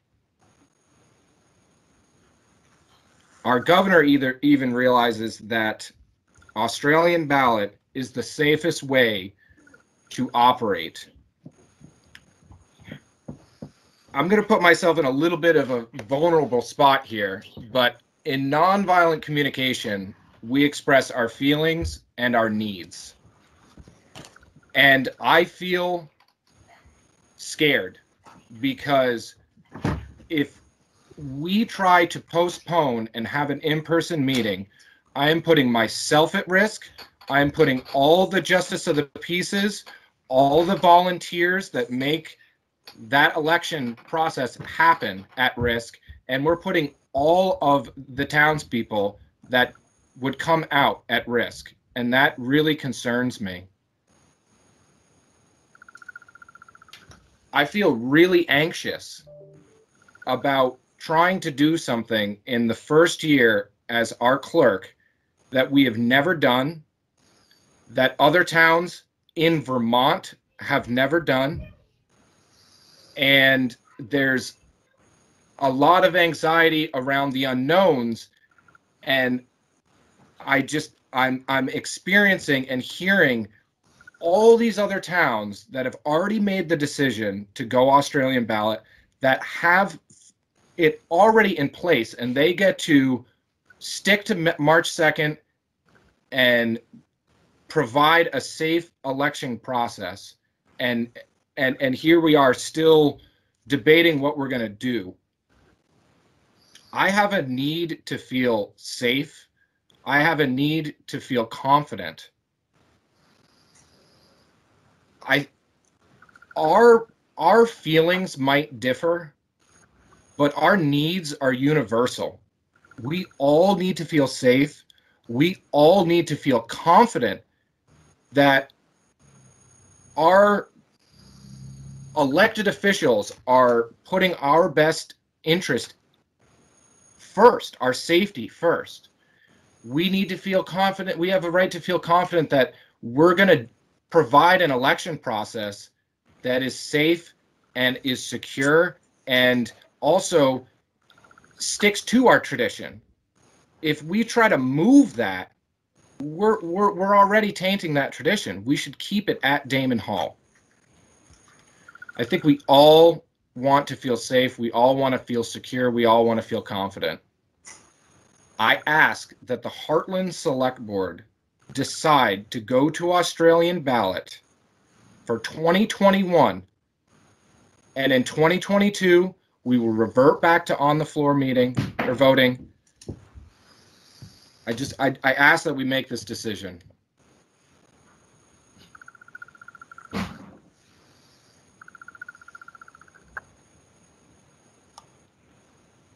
So I've got a question. Brian, are you also asking for the mail-in voting too? Because I asked this of Phil too. I think it's essential because to me, Australian balloting is not the safest way to do it. So I think the safest would be the mail-in. Australian ballot, you got to go in there, right? Right. Yeah, I would advocate that we mail to all active registered voters, and we utilize the drop box that we now have in town. And people, as I mentioned earlier, we have funding to pay not only for postage, but for return postage. So people could either put it in the mail or they could use our drop box.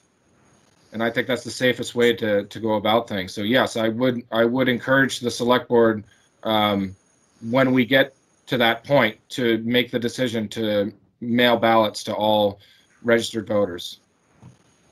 But you're saying we can't do this for March 2nd? I don't think it's a matter of can or can't. I think the time frame is very short, and I don't have experience to say we could or we couldn't, but I think preferably we would delay, and that would give us ample time to prepare and to mail ballots to everyone here in town. Maybe Clyde can speak on this, but I think Dave mentioned it earlier that we're getting very, very close to our deadlines, and we still don't have all the information that we need to make a ballot. So I think it would just it wouldn't necessarily be insurmountable, but I don't think it would be in our best interests. I don't even know if LHS could get us in with enough time to mail to all voters. So with that said, I would advocate that we choose to delay and choose a date and go Australian ballot so that we can mail to all registered voters. Gordon, there was a comment that I would like to read, quote directly from it, because I think it's really important, from Tim Gridley. He says, "We, this household, would also not attend an in-person meeting. Holding it in person would feel like a disenfranchisement of our votes." Who is this from? Is he a resident? Gridley. It's not someone I know. Is this Hartland resident? Hi, if I could speak for a second, Gordon. We have met at the last town meeting, but I think you were talking to a lot of people that day. Hartland resident. Okay, sorry. No worries.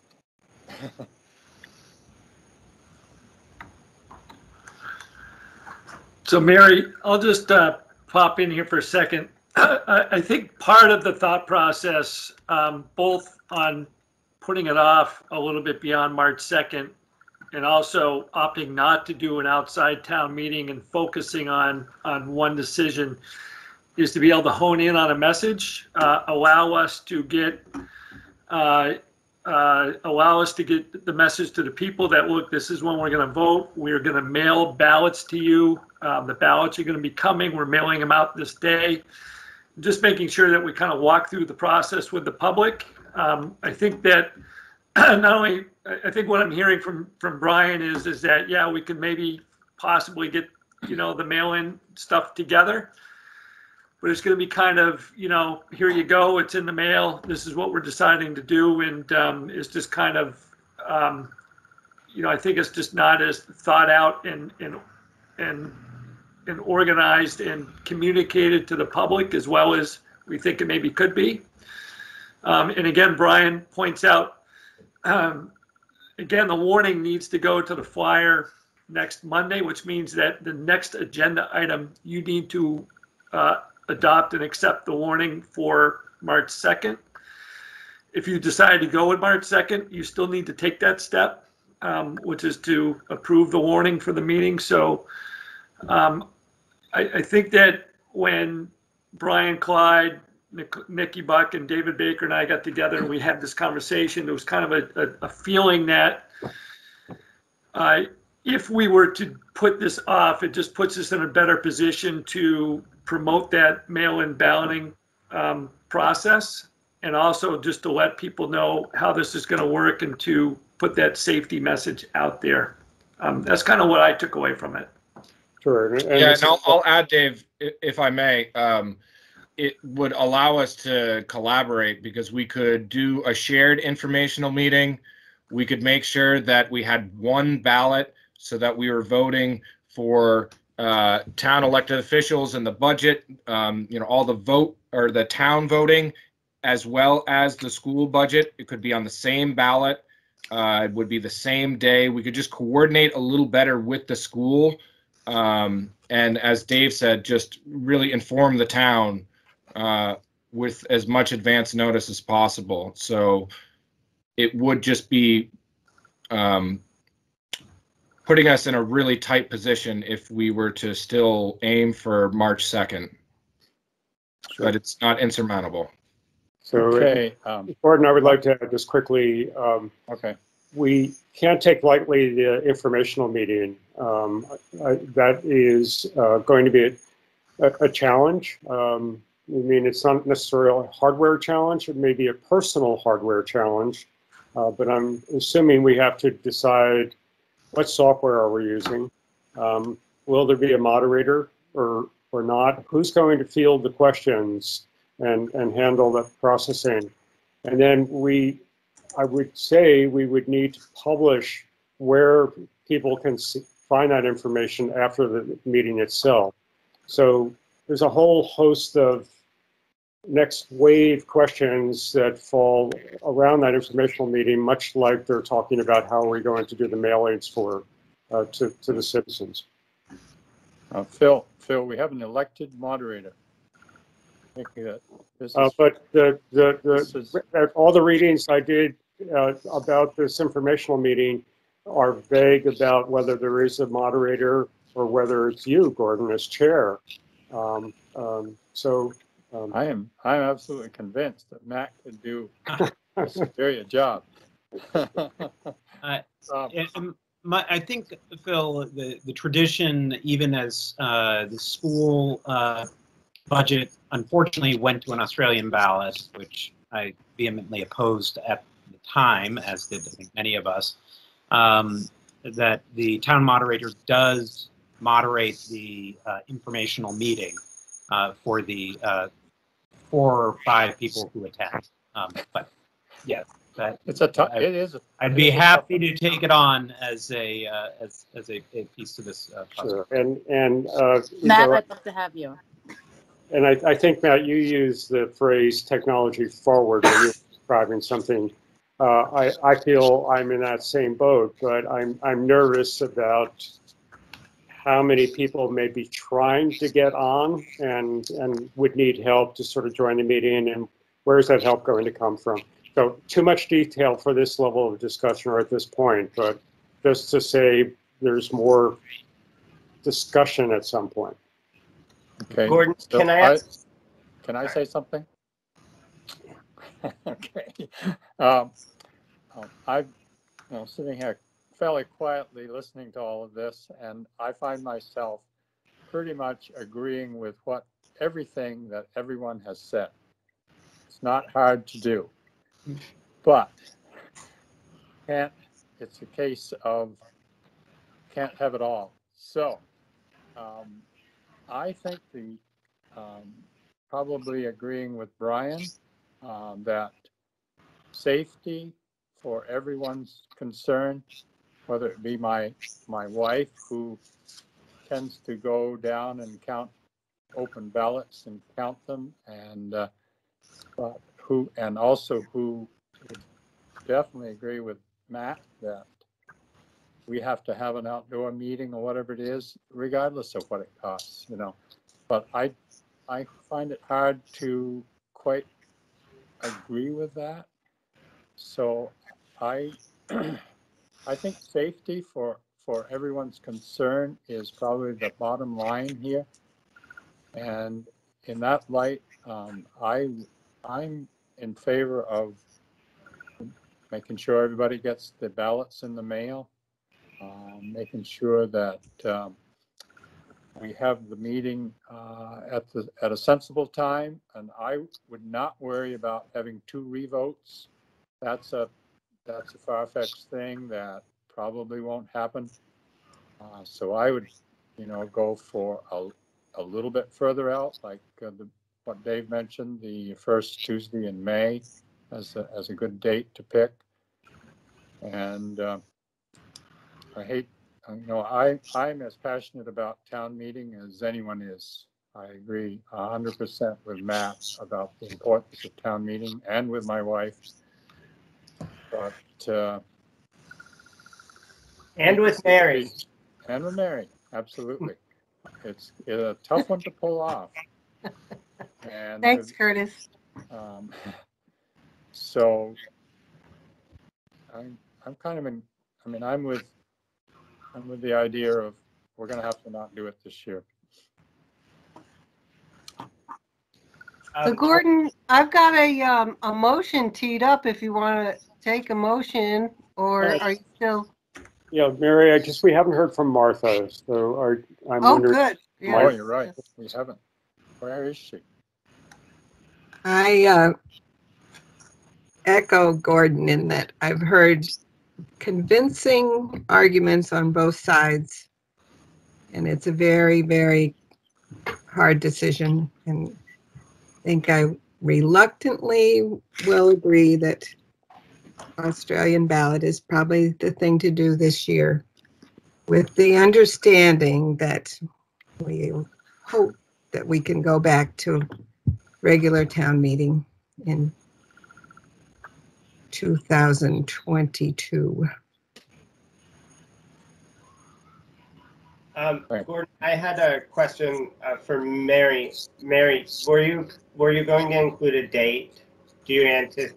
Yes, I have a date, and I'm just holding back on it so I can throw it out and it will startle everyone, and then stir more debate. Oh, is that what you want to do? Because then I won't ask the question I was going to ask, and I'll just be quiet. Gordon, I just want to, I think we've hit on everybody that's been on the chat, although Carl Minster put a message out on the chat that nobody got to. I just want to make sure that he's recognized. He had a question here that says, with large events I've organized, we've often had no rain days because it's too difficult to reschedule 24 vendors plus 500 attendees. And we accept the weather. In general, it works out okay, but sometimes much better than others. People will use umbrellas. I'd be much more concerned about the voting process. It is important to allow for a conversation besides the Australian ballot. So that's essentially his opinion, and he's putting it out there as to his thoughts on outside town meeting. He's just got a question I think is more technical in nature. He says, how will you pass the mic? I would add that, and I don't know where John Bartholomew went, but he has helped us with our sound system in the past. We've used Doug Linnell and other various people. We do have a pretty decent, elaborate sound system. It may be best utilized outside of inclement weather, but we have a sound system and the mic can be passed. I think John quite, provided that, it's not going to short circuit or anything. I think it can be passed around just like it was a regular town meeting, provided that we have an energy source to kind of help feed it. Could I put in a word here? Sure. We had the round table that Brian talked about that we went to the other day with the Secretary of State's office and the Clerks Association. They used the Zoom rather than Microsoft Team, and I believe there was 100 people in attendance. Wasn't that, Brian? I know I had close to that many. You have to shift screens to get everybody up, but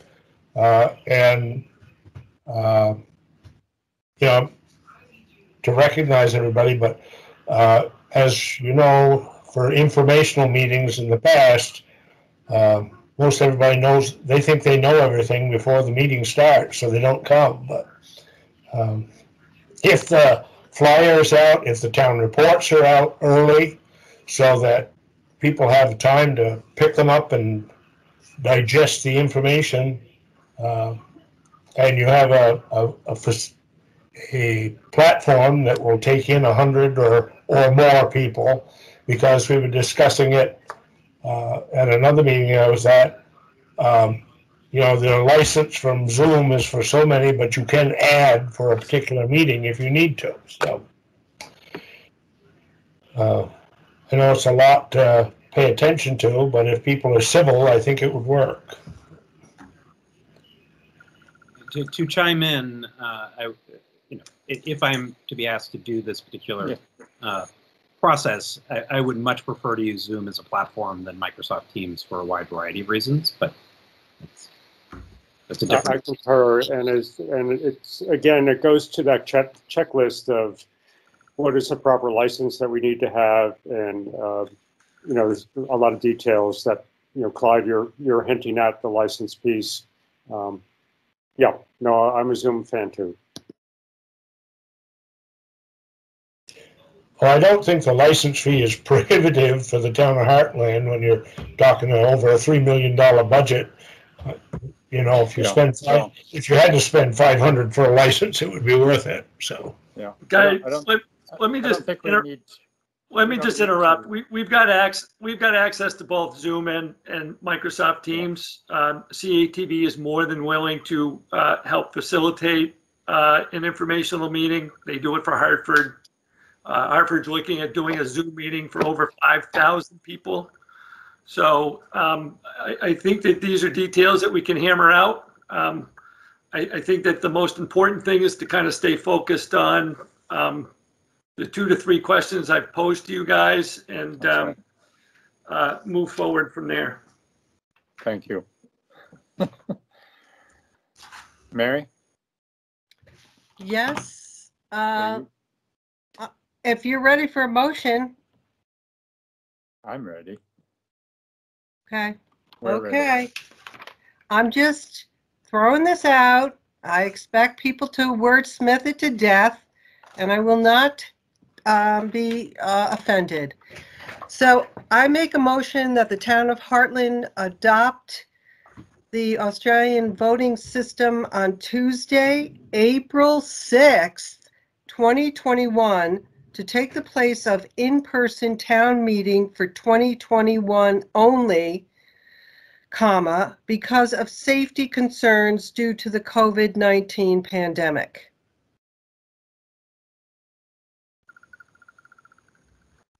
I'll second it.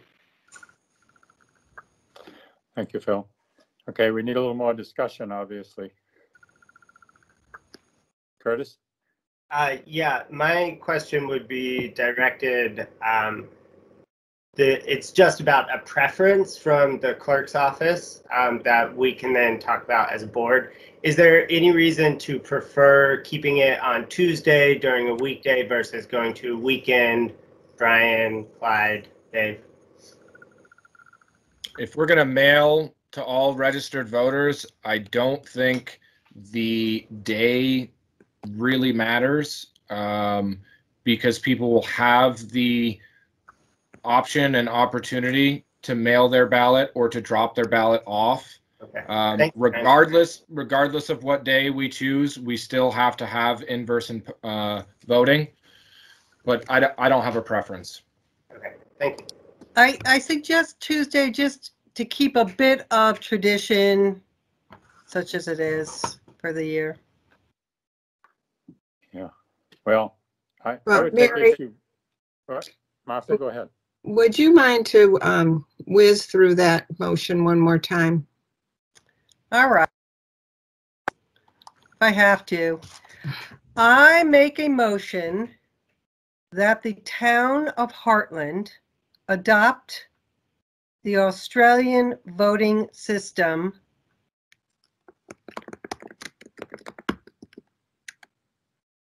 Okay. Yeah, gotcha. Okay, on Tuesday, April 6th, 2021, to take the place of in-person town meeting for 2021 only. Okay? Yes, gotcha. I can do it again. You Nope, sure? I'm good. Okay. Comma, because of safety concerns due to the COVID-19 pandemic. Thank you. You're welcome. Thank you. Can I interject something?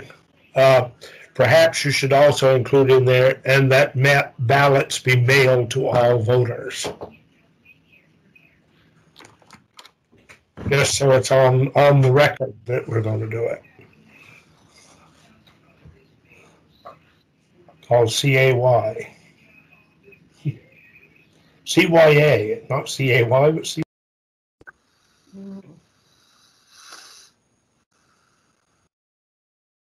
All right, I'll have to wordsmith that. I'll have to, because I had that in there originally and then I took it out. Make a motion. I think someone said in the statute that the select board had to specify that. So. I just added it to the very end. And that ballots be mailed to all voters. If that sounds okay.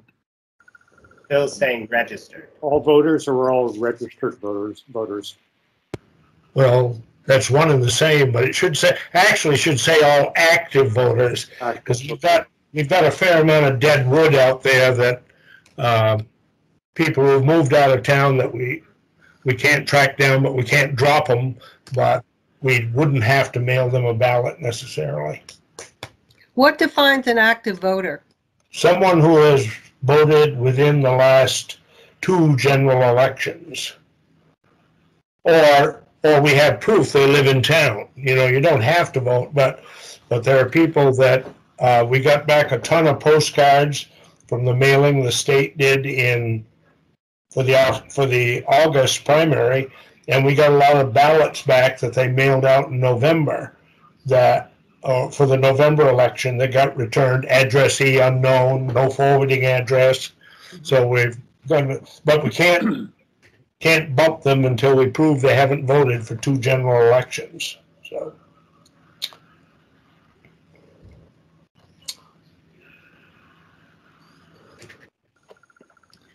I'm gone. I'd like to second Mary's motion. Okay, so the motion that you have there does not specify a date unless you've written it in. The last version did not mention a date. Yeah, it did. It's Tuesday, April 6th, 2021.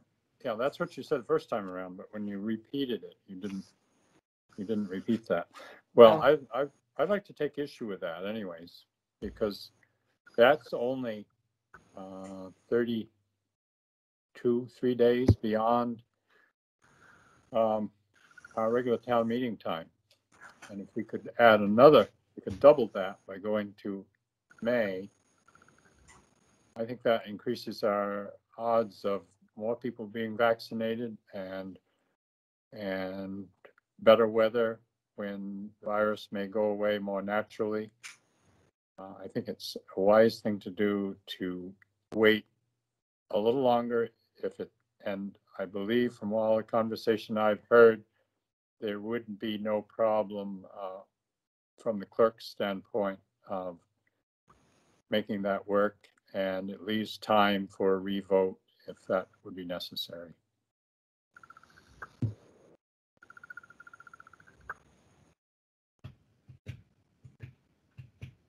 Mary? Well, you know, I'm not going to, you know, hold my ground on this or anything. I'm not wedded to this date. I just thought that, you know, come spring, people are outside. It started to, our attention is pulled in other directions, where in March and April, you know, we're more focused on indoor things. So I defer to the rest of the board on that. What date were you suggesting, Gordon? The first Tuesday in May, which is the 4th, I believe. I think my question about that would be today, if there's any cost to having it out further in terms of, like, does it make it more difficult to accomplish things or distract from other priorities or anything like that?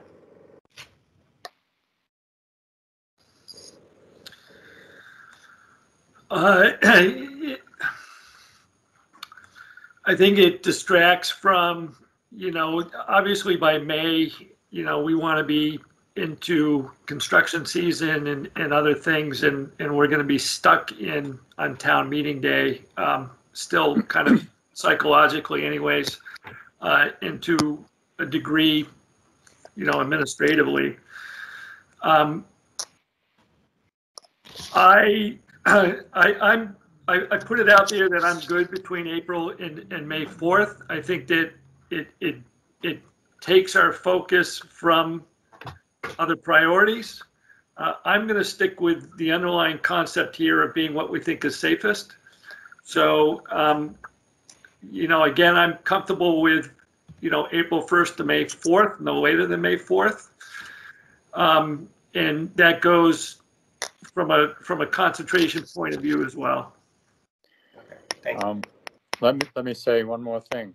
I believe that what we heard last about the vaccinations was that they are going to be mostly done with the medical people and the people who are necessary. I don't know if that includes store clerks or not, and they would move on to people over 75 starting on the 25th of January. Well, that's when a person that age can call and try to make an appointment. So then, before they are safe, they've got to have their second vaccination, which is also, I don't remember how, maybe Dave knows how long that is. It's another 2-3 weeks later. I don't know. But anyway, so by April, January 25th gives you a month. It just isn't much of any extra time to get some of that done, and that's just for those over 75. Then we got to move on to people probably over 65, and it would be nice if we could at least have the comfort that people over 65 had been vaccinated before we put them at risk counting votes down in Damon Hall, which someone has got to do. I think Clyde probably falls into that category. as I do. So, and my Right. wife, she's going to be down there. Well, if I put in here, part of what we heard last week was that unless the tape that comes out of the tabulator shows that there were more write-in ballots than there were for any candidate for an office, that we wouldn't have to go through all the ballots like we do with the general election and stuff. They put that thing into the law. So if we get a candidate for every office, which there's a chance of having write-ins is a lot slimmer than if you have a blank, as you know, if you have a blank office on the ballot, bingo, we've got to write in every Tom, Dick, and Harry in town that, oh, wouldn't that be funny if we voted in for so-and-so? And I know last town meeting, there was one office, we had 54 different people written in that not a one of them would have if they got enough votes to win. So that getting together, some people will have to be there just in case, you know, on call, you might say, if the tail of the tape says we need them, but we may not need them. So, you know, we can have them ready to come, and if they say at 7 when the tally tape comes out, there aren't enough write-in votes for any one office to possibly outdo the candidate on the ballot. There's no need of going through the ballot, going through and checking for write-ins. Okay, thank you, Clyde. Mary? Martha? Who wants to speak? What? One, you're flashing, and as is Martha. Really? Thought that was you. I don't know why. Okay, I don't know how that works. You're making some noise, I guess. That's an unfortunate verb that you chose there, but we can move on.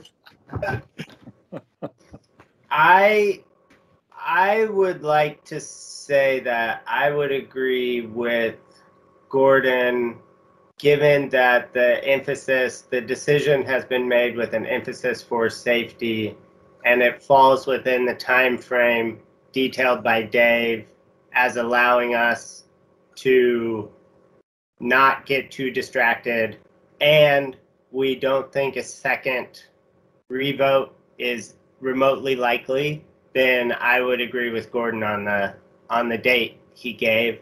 If there's any fear of a second revote, there's maybe somewhere mid-April between Mary and Gordon's dates might be okay, but yeah.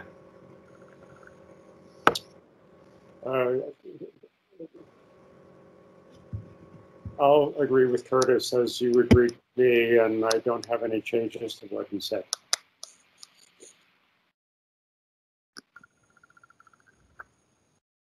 Okay.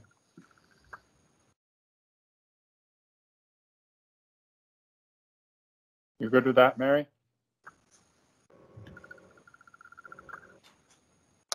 Or Martha? You're muted, Mary. Mary's, thank you. I'm just one humble voice here, Gordon, in this Yes, I'm protracted discussion. So, you know, whatever you want, what everybody wants. What do you want? I think Dave, you're fine with the May 4th thing, right? I'm good with that. That's acceptable to me. Okay. As long as it's not too scary for Nikki. I don't know if Nikki's around. That's the thing. Now, That's fine by me. good. Thank you. Well, can I amend the motion then to Tuesday, May 4th? I will second the amendment. So I guess technically we then vote on the motion and then vote on the amendment. I know. Yeah. I think we can change the motion and Phil can re-second it. Or whoever did it. I forgot who seconded it. I'll re-second it. Is that a verb? I actually was the first to second it. Martha. Oh, So Martha. we can just amend, we can Excuse me, just Martha. put a new date in the original motion. Is that what you're saying? I think so. And All then right. Done. It's done, and then you can.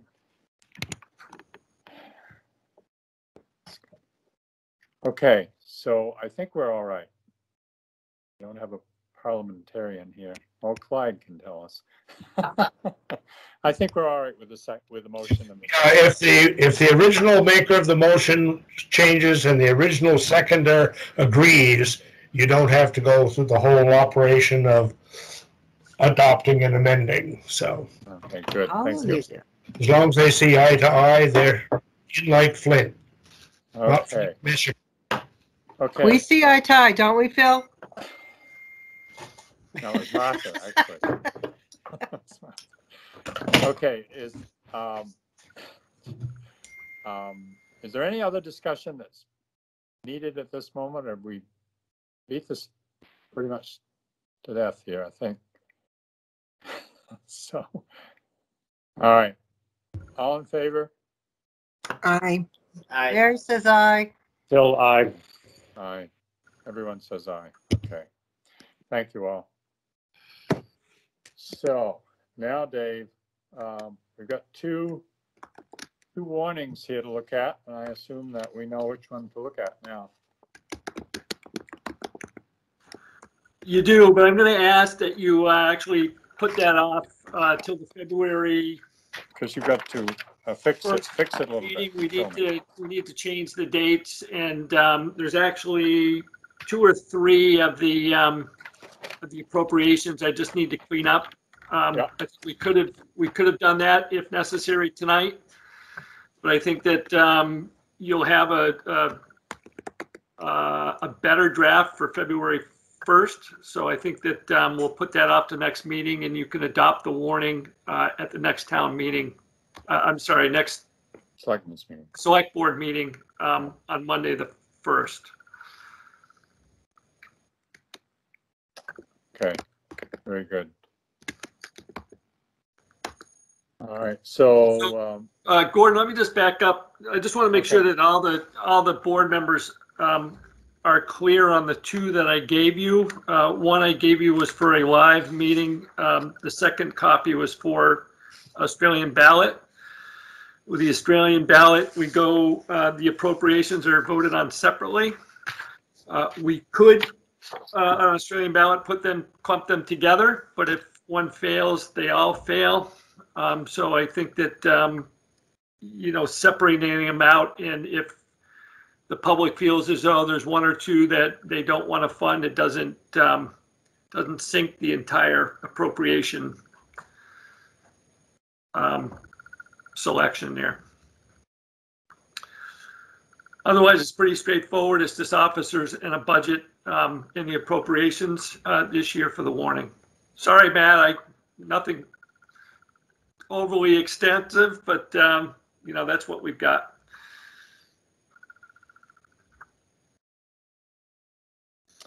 okay. All right, so the next thing on the agenda is to take a look at the budget that we're currently in, I guess, and do a little update.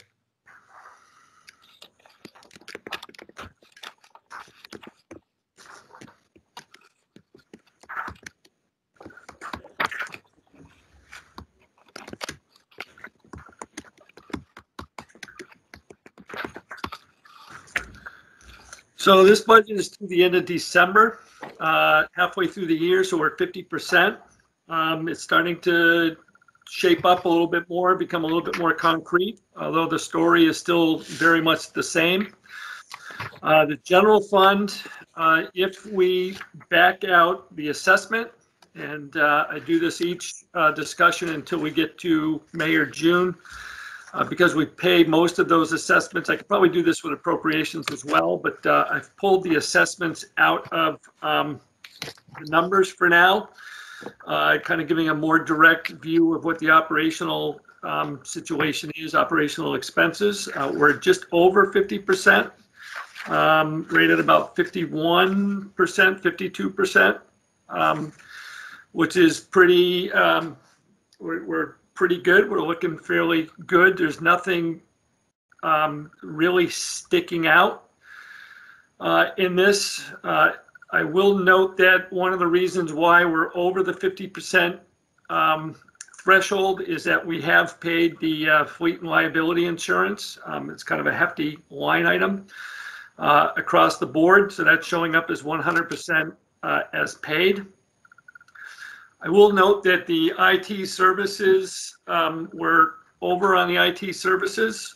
We do have licenses. I believe that all the department heads, excluding the library, including Martin's department head. So everybody, all the department heads at this point have a Microsoft Teams license to coincide with the Microsoft package that we have. So there is an added monthly expense for the 5 that we use. We've also had a couple of people come in and go out. You know, we had Emma along with Brian and Clyde in the clerk's office. So we had 3 people utilizing an email address and had access to Microsoft Office 365. There's a little bit of an expense there. These weren't budgeted last year at this time. We didn't foresee it. And it's one of the reasons that we're over on the IT services line item. I will note that in both the clerk's office and the lister's office, where we had extra personnel to kind of see us through the transition, in the lister's office, we brought Cheyenne in. Doug is now officially retired, although he is still doing part-time kind of independent contractual work for us.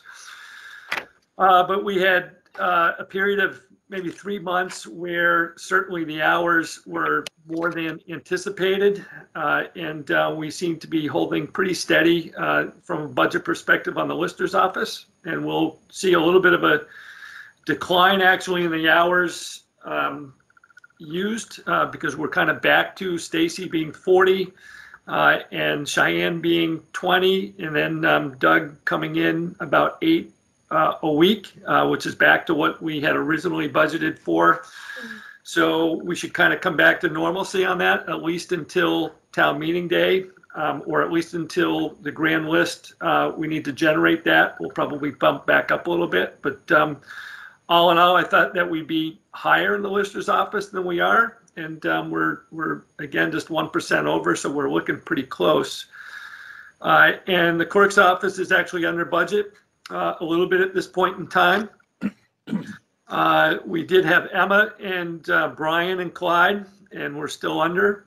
We do have vacation payout for Clyde, although we're a couple of weeks into that, and we're still holding pretty steady, but that I expect will bump the wages for the town clerk position a little bit above of what we had anticipated, simply because of what we had to pay out for unused vacation time for Clyde.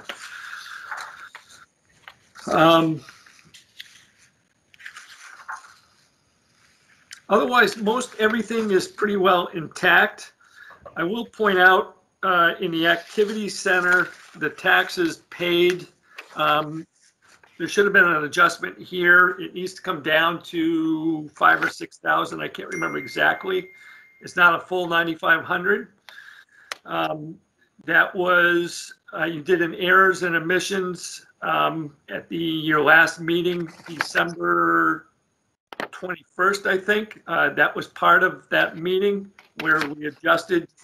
We were essentially overtaxed on that parcel. So we shouldn't have been quite 9,500. That'll come down, but still more than we budgeted, but certainly something worth highlighting, and certainly kind of sticks out as you look through this.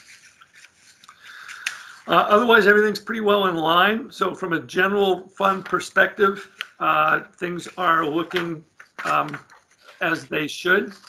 No real great surprises at the moment. So that I'm pretty satisfied with the general fund at the moment, and we're moving forward pretty good. On the highway department, this has been ongoing since July, August. We are essentially over budget at this point in time, but this has been recurring now for 4 to 5 months. If we didn't have the Clay Hill project or Martinsville, or at this point, the Mace Hill Culvert project, you'll see $128,000 expense in there. We did pay Knott's Excavating at this point, and the engineering is involved in that. So you see certainly an over expense in the highway fund. The good news is that on the Mace Hill Culvert and on the Martinsville Road Culvert project, we are expecting grant offsets for that. We're expecting grant revenue.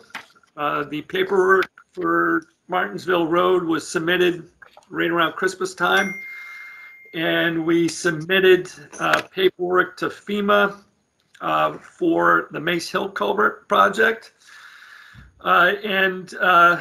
I jinxed myself. I was all ready to say that I haven't heard back from Vermont Emergency Management yet. So that's a good sign. Usually Vermont Emergency Management or FEMA, there's plenty of questions. Although, however, during the town meeting debate, I did get an email from a Vermont Emergency Management coordinator, and they've got questions on the paperwork. So that'll continue, but hopefully we get reimbursement before the end of the year, and that kind of evens out the budget a bit in the highway department. If it wasn't for those, we'd be looking pretty strong in the highway department and in the general fund, but obviously we'll wait and watch for those grants to come back, and if they come back before the end of the fiscal year, that's great. It'll be easy to follow and understand. If not, we'll probably run a deficit this fiscal year, but the revenue will come in next fiscal year, and it'll kind of offset each other over 2 fiscal years, so to speak. That's it. Thank you, Dave. Dave, just a real quick question. Under capital improvements in the general fund, is the $20,000 budget, is that building up the the reserve fund for the HVAC system? Or is that actually designated on page 4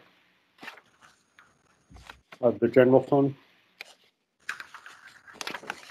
Under capital improvements?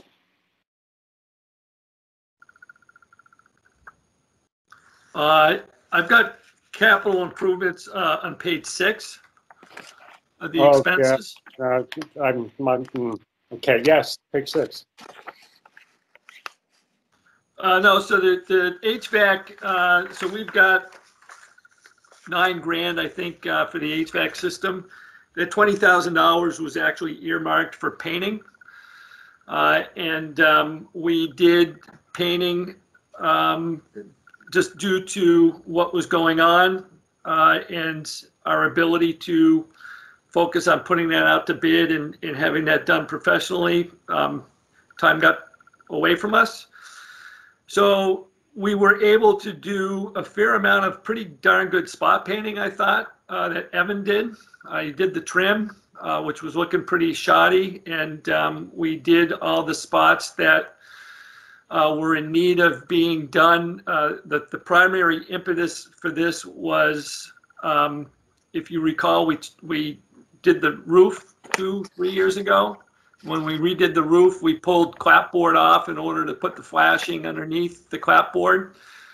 Jansowitz and Sons was able to put the clapboard back on. However, they basically primed in those places that the nails were taken off or was close to the flashing or was close to the trim. So we had some boards on there that were in need of certainly, an overcoat over the priming before we lost what the priming could do for us.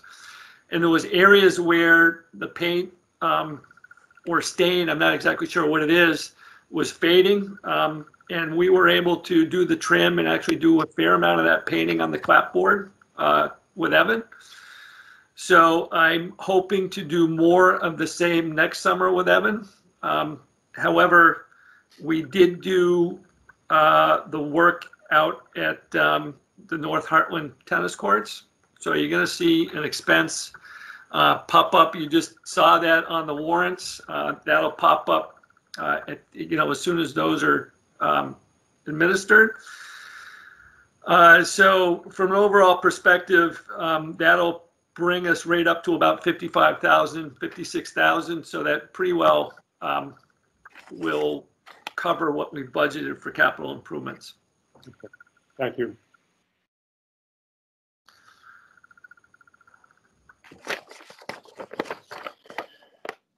Any more questions for Dave? Dave, so we've spent a lot of time today and last week or last meeting and before that, talking about things that the clerk's office is doing for us as a town. And I was kind of surprised to see that they ran so far below, were running so far below budget, because I thought with Emma and Brian, it would be higher, but it makes sense now you're talking about the vacation payout. I'm wondering, is Brian going to be getting an assistant? So Brian and I have spoken this to a pretty good degree, and Brian can chime in if he wants. So before I answer that, I would like to just remind everybody, it's on the agenda that we need to appoint a town clerk and a town 911 person. The 911 person is going to end up being out of the lister's office until we can establish that position. So Clyde will be officially retiring on January 28th. Brian will take the reins the following Monday, the 28th, I believe is a Friday. You will need to appoint him as town clerk on February 1st. So the plan was that Clyde and Brian are working together in the town clerk's office. There is a certain amount of obviously concentration and focus on town meeting through January. So I think that certainly my recommendation is let's focus on that and get through January. That's why we had Clyde, ask Clyde to stay on until the 28th to see us through this and to add support to Brian. Normally, and again, putting it off to May, I don't think will hinder this, but once we get through the warnings and the town, the flyer and some of this January chaos, we have a bit of a lull in February before town meeting actually happens. So, when Brian comes in on that Monday, the 31st, or thereabouts, get my days mixed up, but he will, the thought process is let's get through January, then he can turn around and put out an advertisement for the assistant position. At the time it was okay, the assistant position would come in and around town meeting day. I think that will still be, the plan, around early March, by the time we get through, or at least Brian gets through interviews and such and brings somebody on. So if everything goes according to plan, the beginning of March, he hopefully has somebody who is in a position to do that. But that's been talked about, and this decision here may allow him to put that advertisement in, a week to 10 days earlier. Cool, thanks.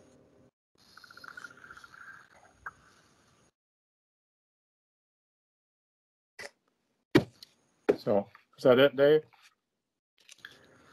For the budget, yes. Okay.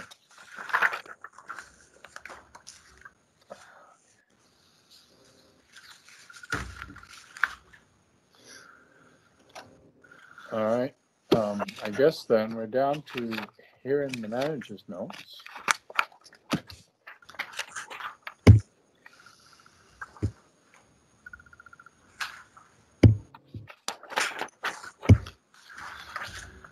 So, given everything that we've just discussed, interestingly enough, I'm going to make a recommendation that kind of bums me out a little bit, but I don't see, after giving this a fair amount of thought, I don't really see any other way to get through February here and what we need to do.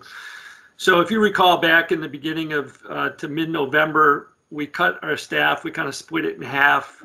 So presently, I am in the office, and yes, Phil, I do sneak in after hours and work when the staff is not here, or in emergency situations, I sneak in and don't mix with anybody. But it's basically Michelle and I on Monday and Tuesdays with Cheyenne. And then it is Clyde and Brian. It used to be Emma on Monday and Tuesdays. It's kind of a key point. She's no longer with us. So we don't have, the town clerk's office is not open right now, Monday and Tuesdays.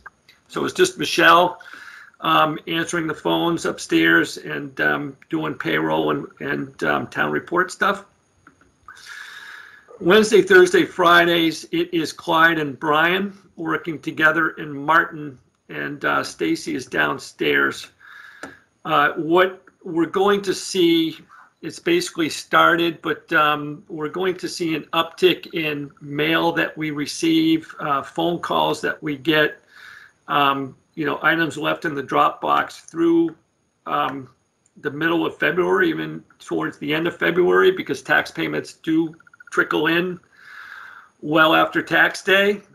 So based upon this setup, I don't see us operating effectively. I think that we're treading water at best right now.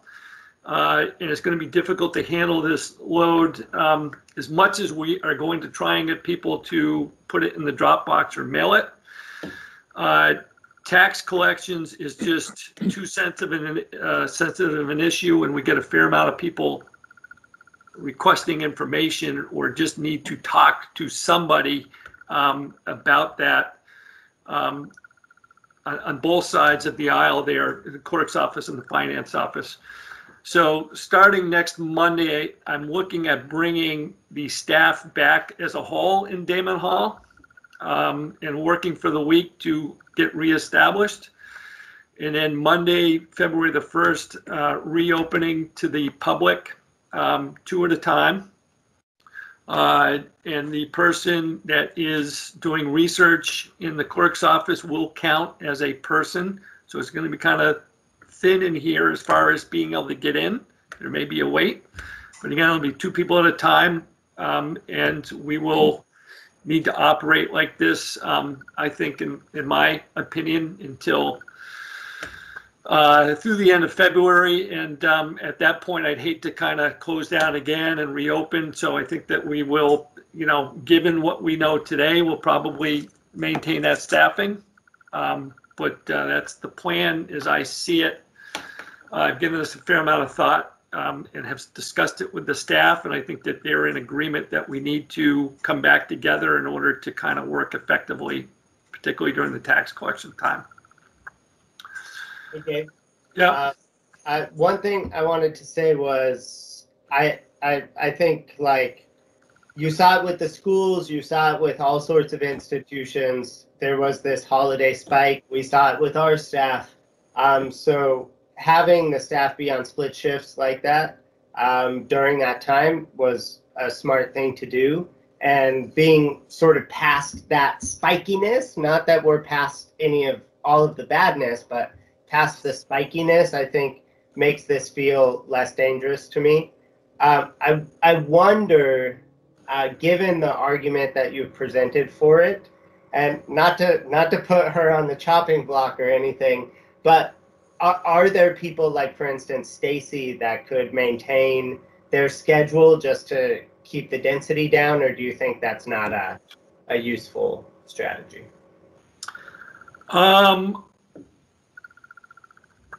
So I am okay with, I've actually been, Cheyenne comes in Monday, Tuesdays, and Stacy has recently come in with Doug being away.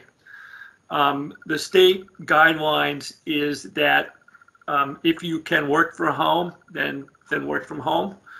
I would maintain being okay with that with the listers, although I think that it's also, they run into difficulties doing things from home at some point and still need to come in. What I didn't mention in this process is that the lister's office still under this scenario, we have we have a staff meeting tomorrow morning and we can talk more about this with Stacy, but the idea is that even though you can get 2 upstairs and you can access the clerk's office and finance office, that downstairs with the lister's office would still be essentially, you know, if you really need to make a meeting, call us and we'll set up an appointment. At this point, a lot can be done online with the listers, or they can get the information and, you know, send it to you electronically or by mail. So I think that effort will continue to do what we can do without bringing people in needlessly. I think it's more, in this case, the finance office and the clerk's office without Emma, and now Clyde's going away, leaving just Brian. Yeah. The attention that the people will need with tax bills in the finance office. Okay, thanks.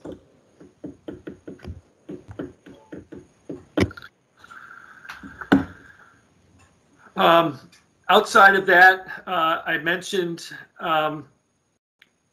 the 2 projects in the highway department where the grant reimbursement project has been submitted. I have an envelope next to me, which I believe is, I'm almost hesitant to say this, but I believe is the official paperwork coming back to me on Fork Brook Road. So 21 Fork Brook Road was closed on at the end of last week. I believe that went through as planned. So that is an item that we can take off the priority list, thankfully, and kind of move on from that. And Hartland Winter Trails, I have gotten a draft agreement from Robert Manby. There's been discussion back and forth with myself and Rob, as well as VLCT on that. I think after today's discussion between the 3 of us, I think Rob is moving towards a final addition on that. So that will be something that we'll send off to, hopefully by the end of the week, off to Able Waste.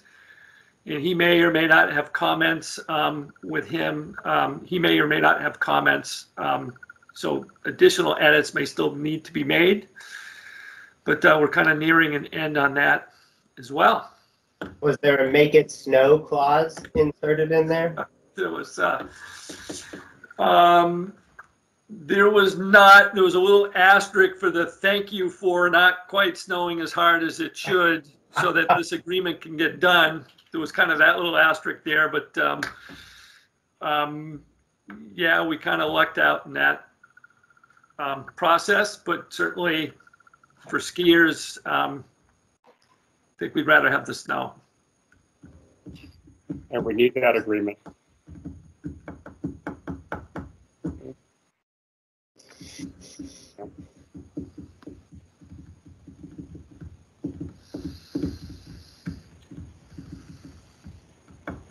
So I guess that's it, Dave?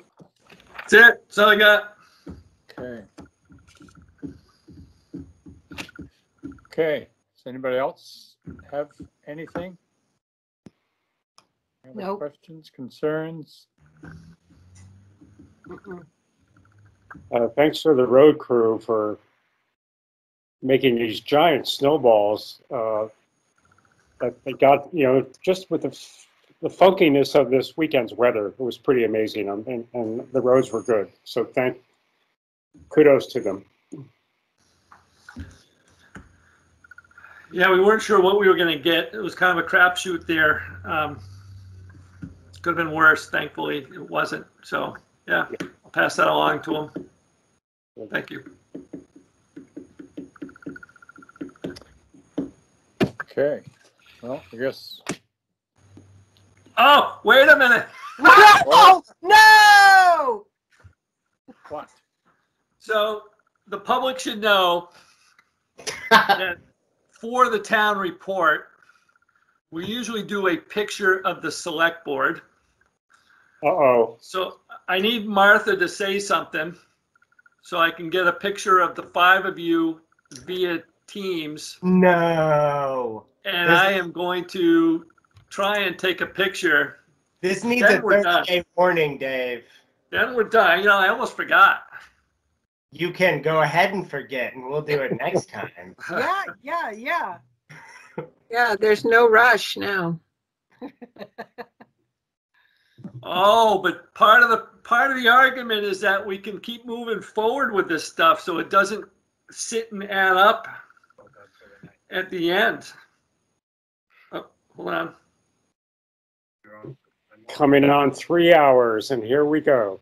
Kind of reminds me when I was little, waiting for my mother to take a picture. It's like she could never take the picture. Right. Then she takes like 7 of them. You Hold should have on. did it earlier when we were perky. Yeah. Everybody smile. Come on, say cheese. Cheese. All right, I'll take one more. Cheese. Good. Yes. God knows what that's going to look like. Yeah. I'll keep quiet about the photos. Okay, now you guys are done. Okay. Let's have a motion to adjourn. So moved. Amen. Seconded. Yeah, all in favor. Aye. Aye. Mary says aye. Aye. Bye-bye. And bye. Good night, everybody. Thank you. See you guys. Thanks. Have a good evening. Okay. Thanks, Dave. Good meeting.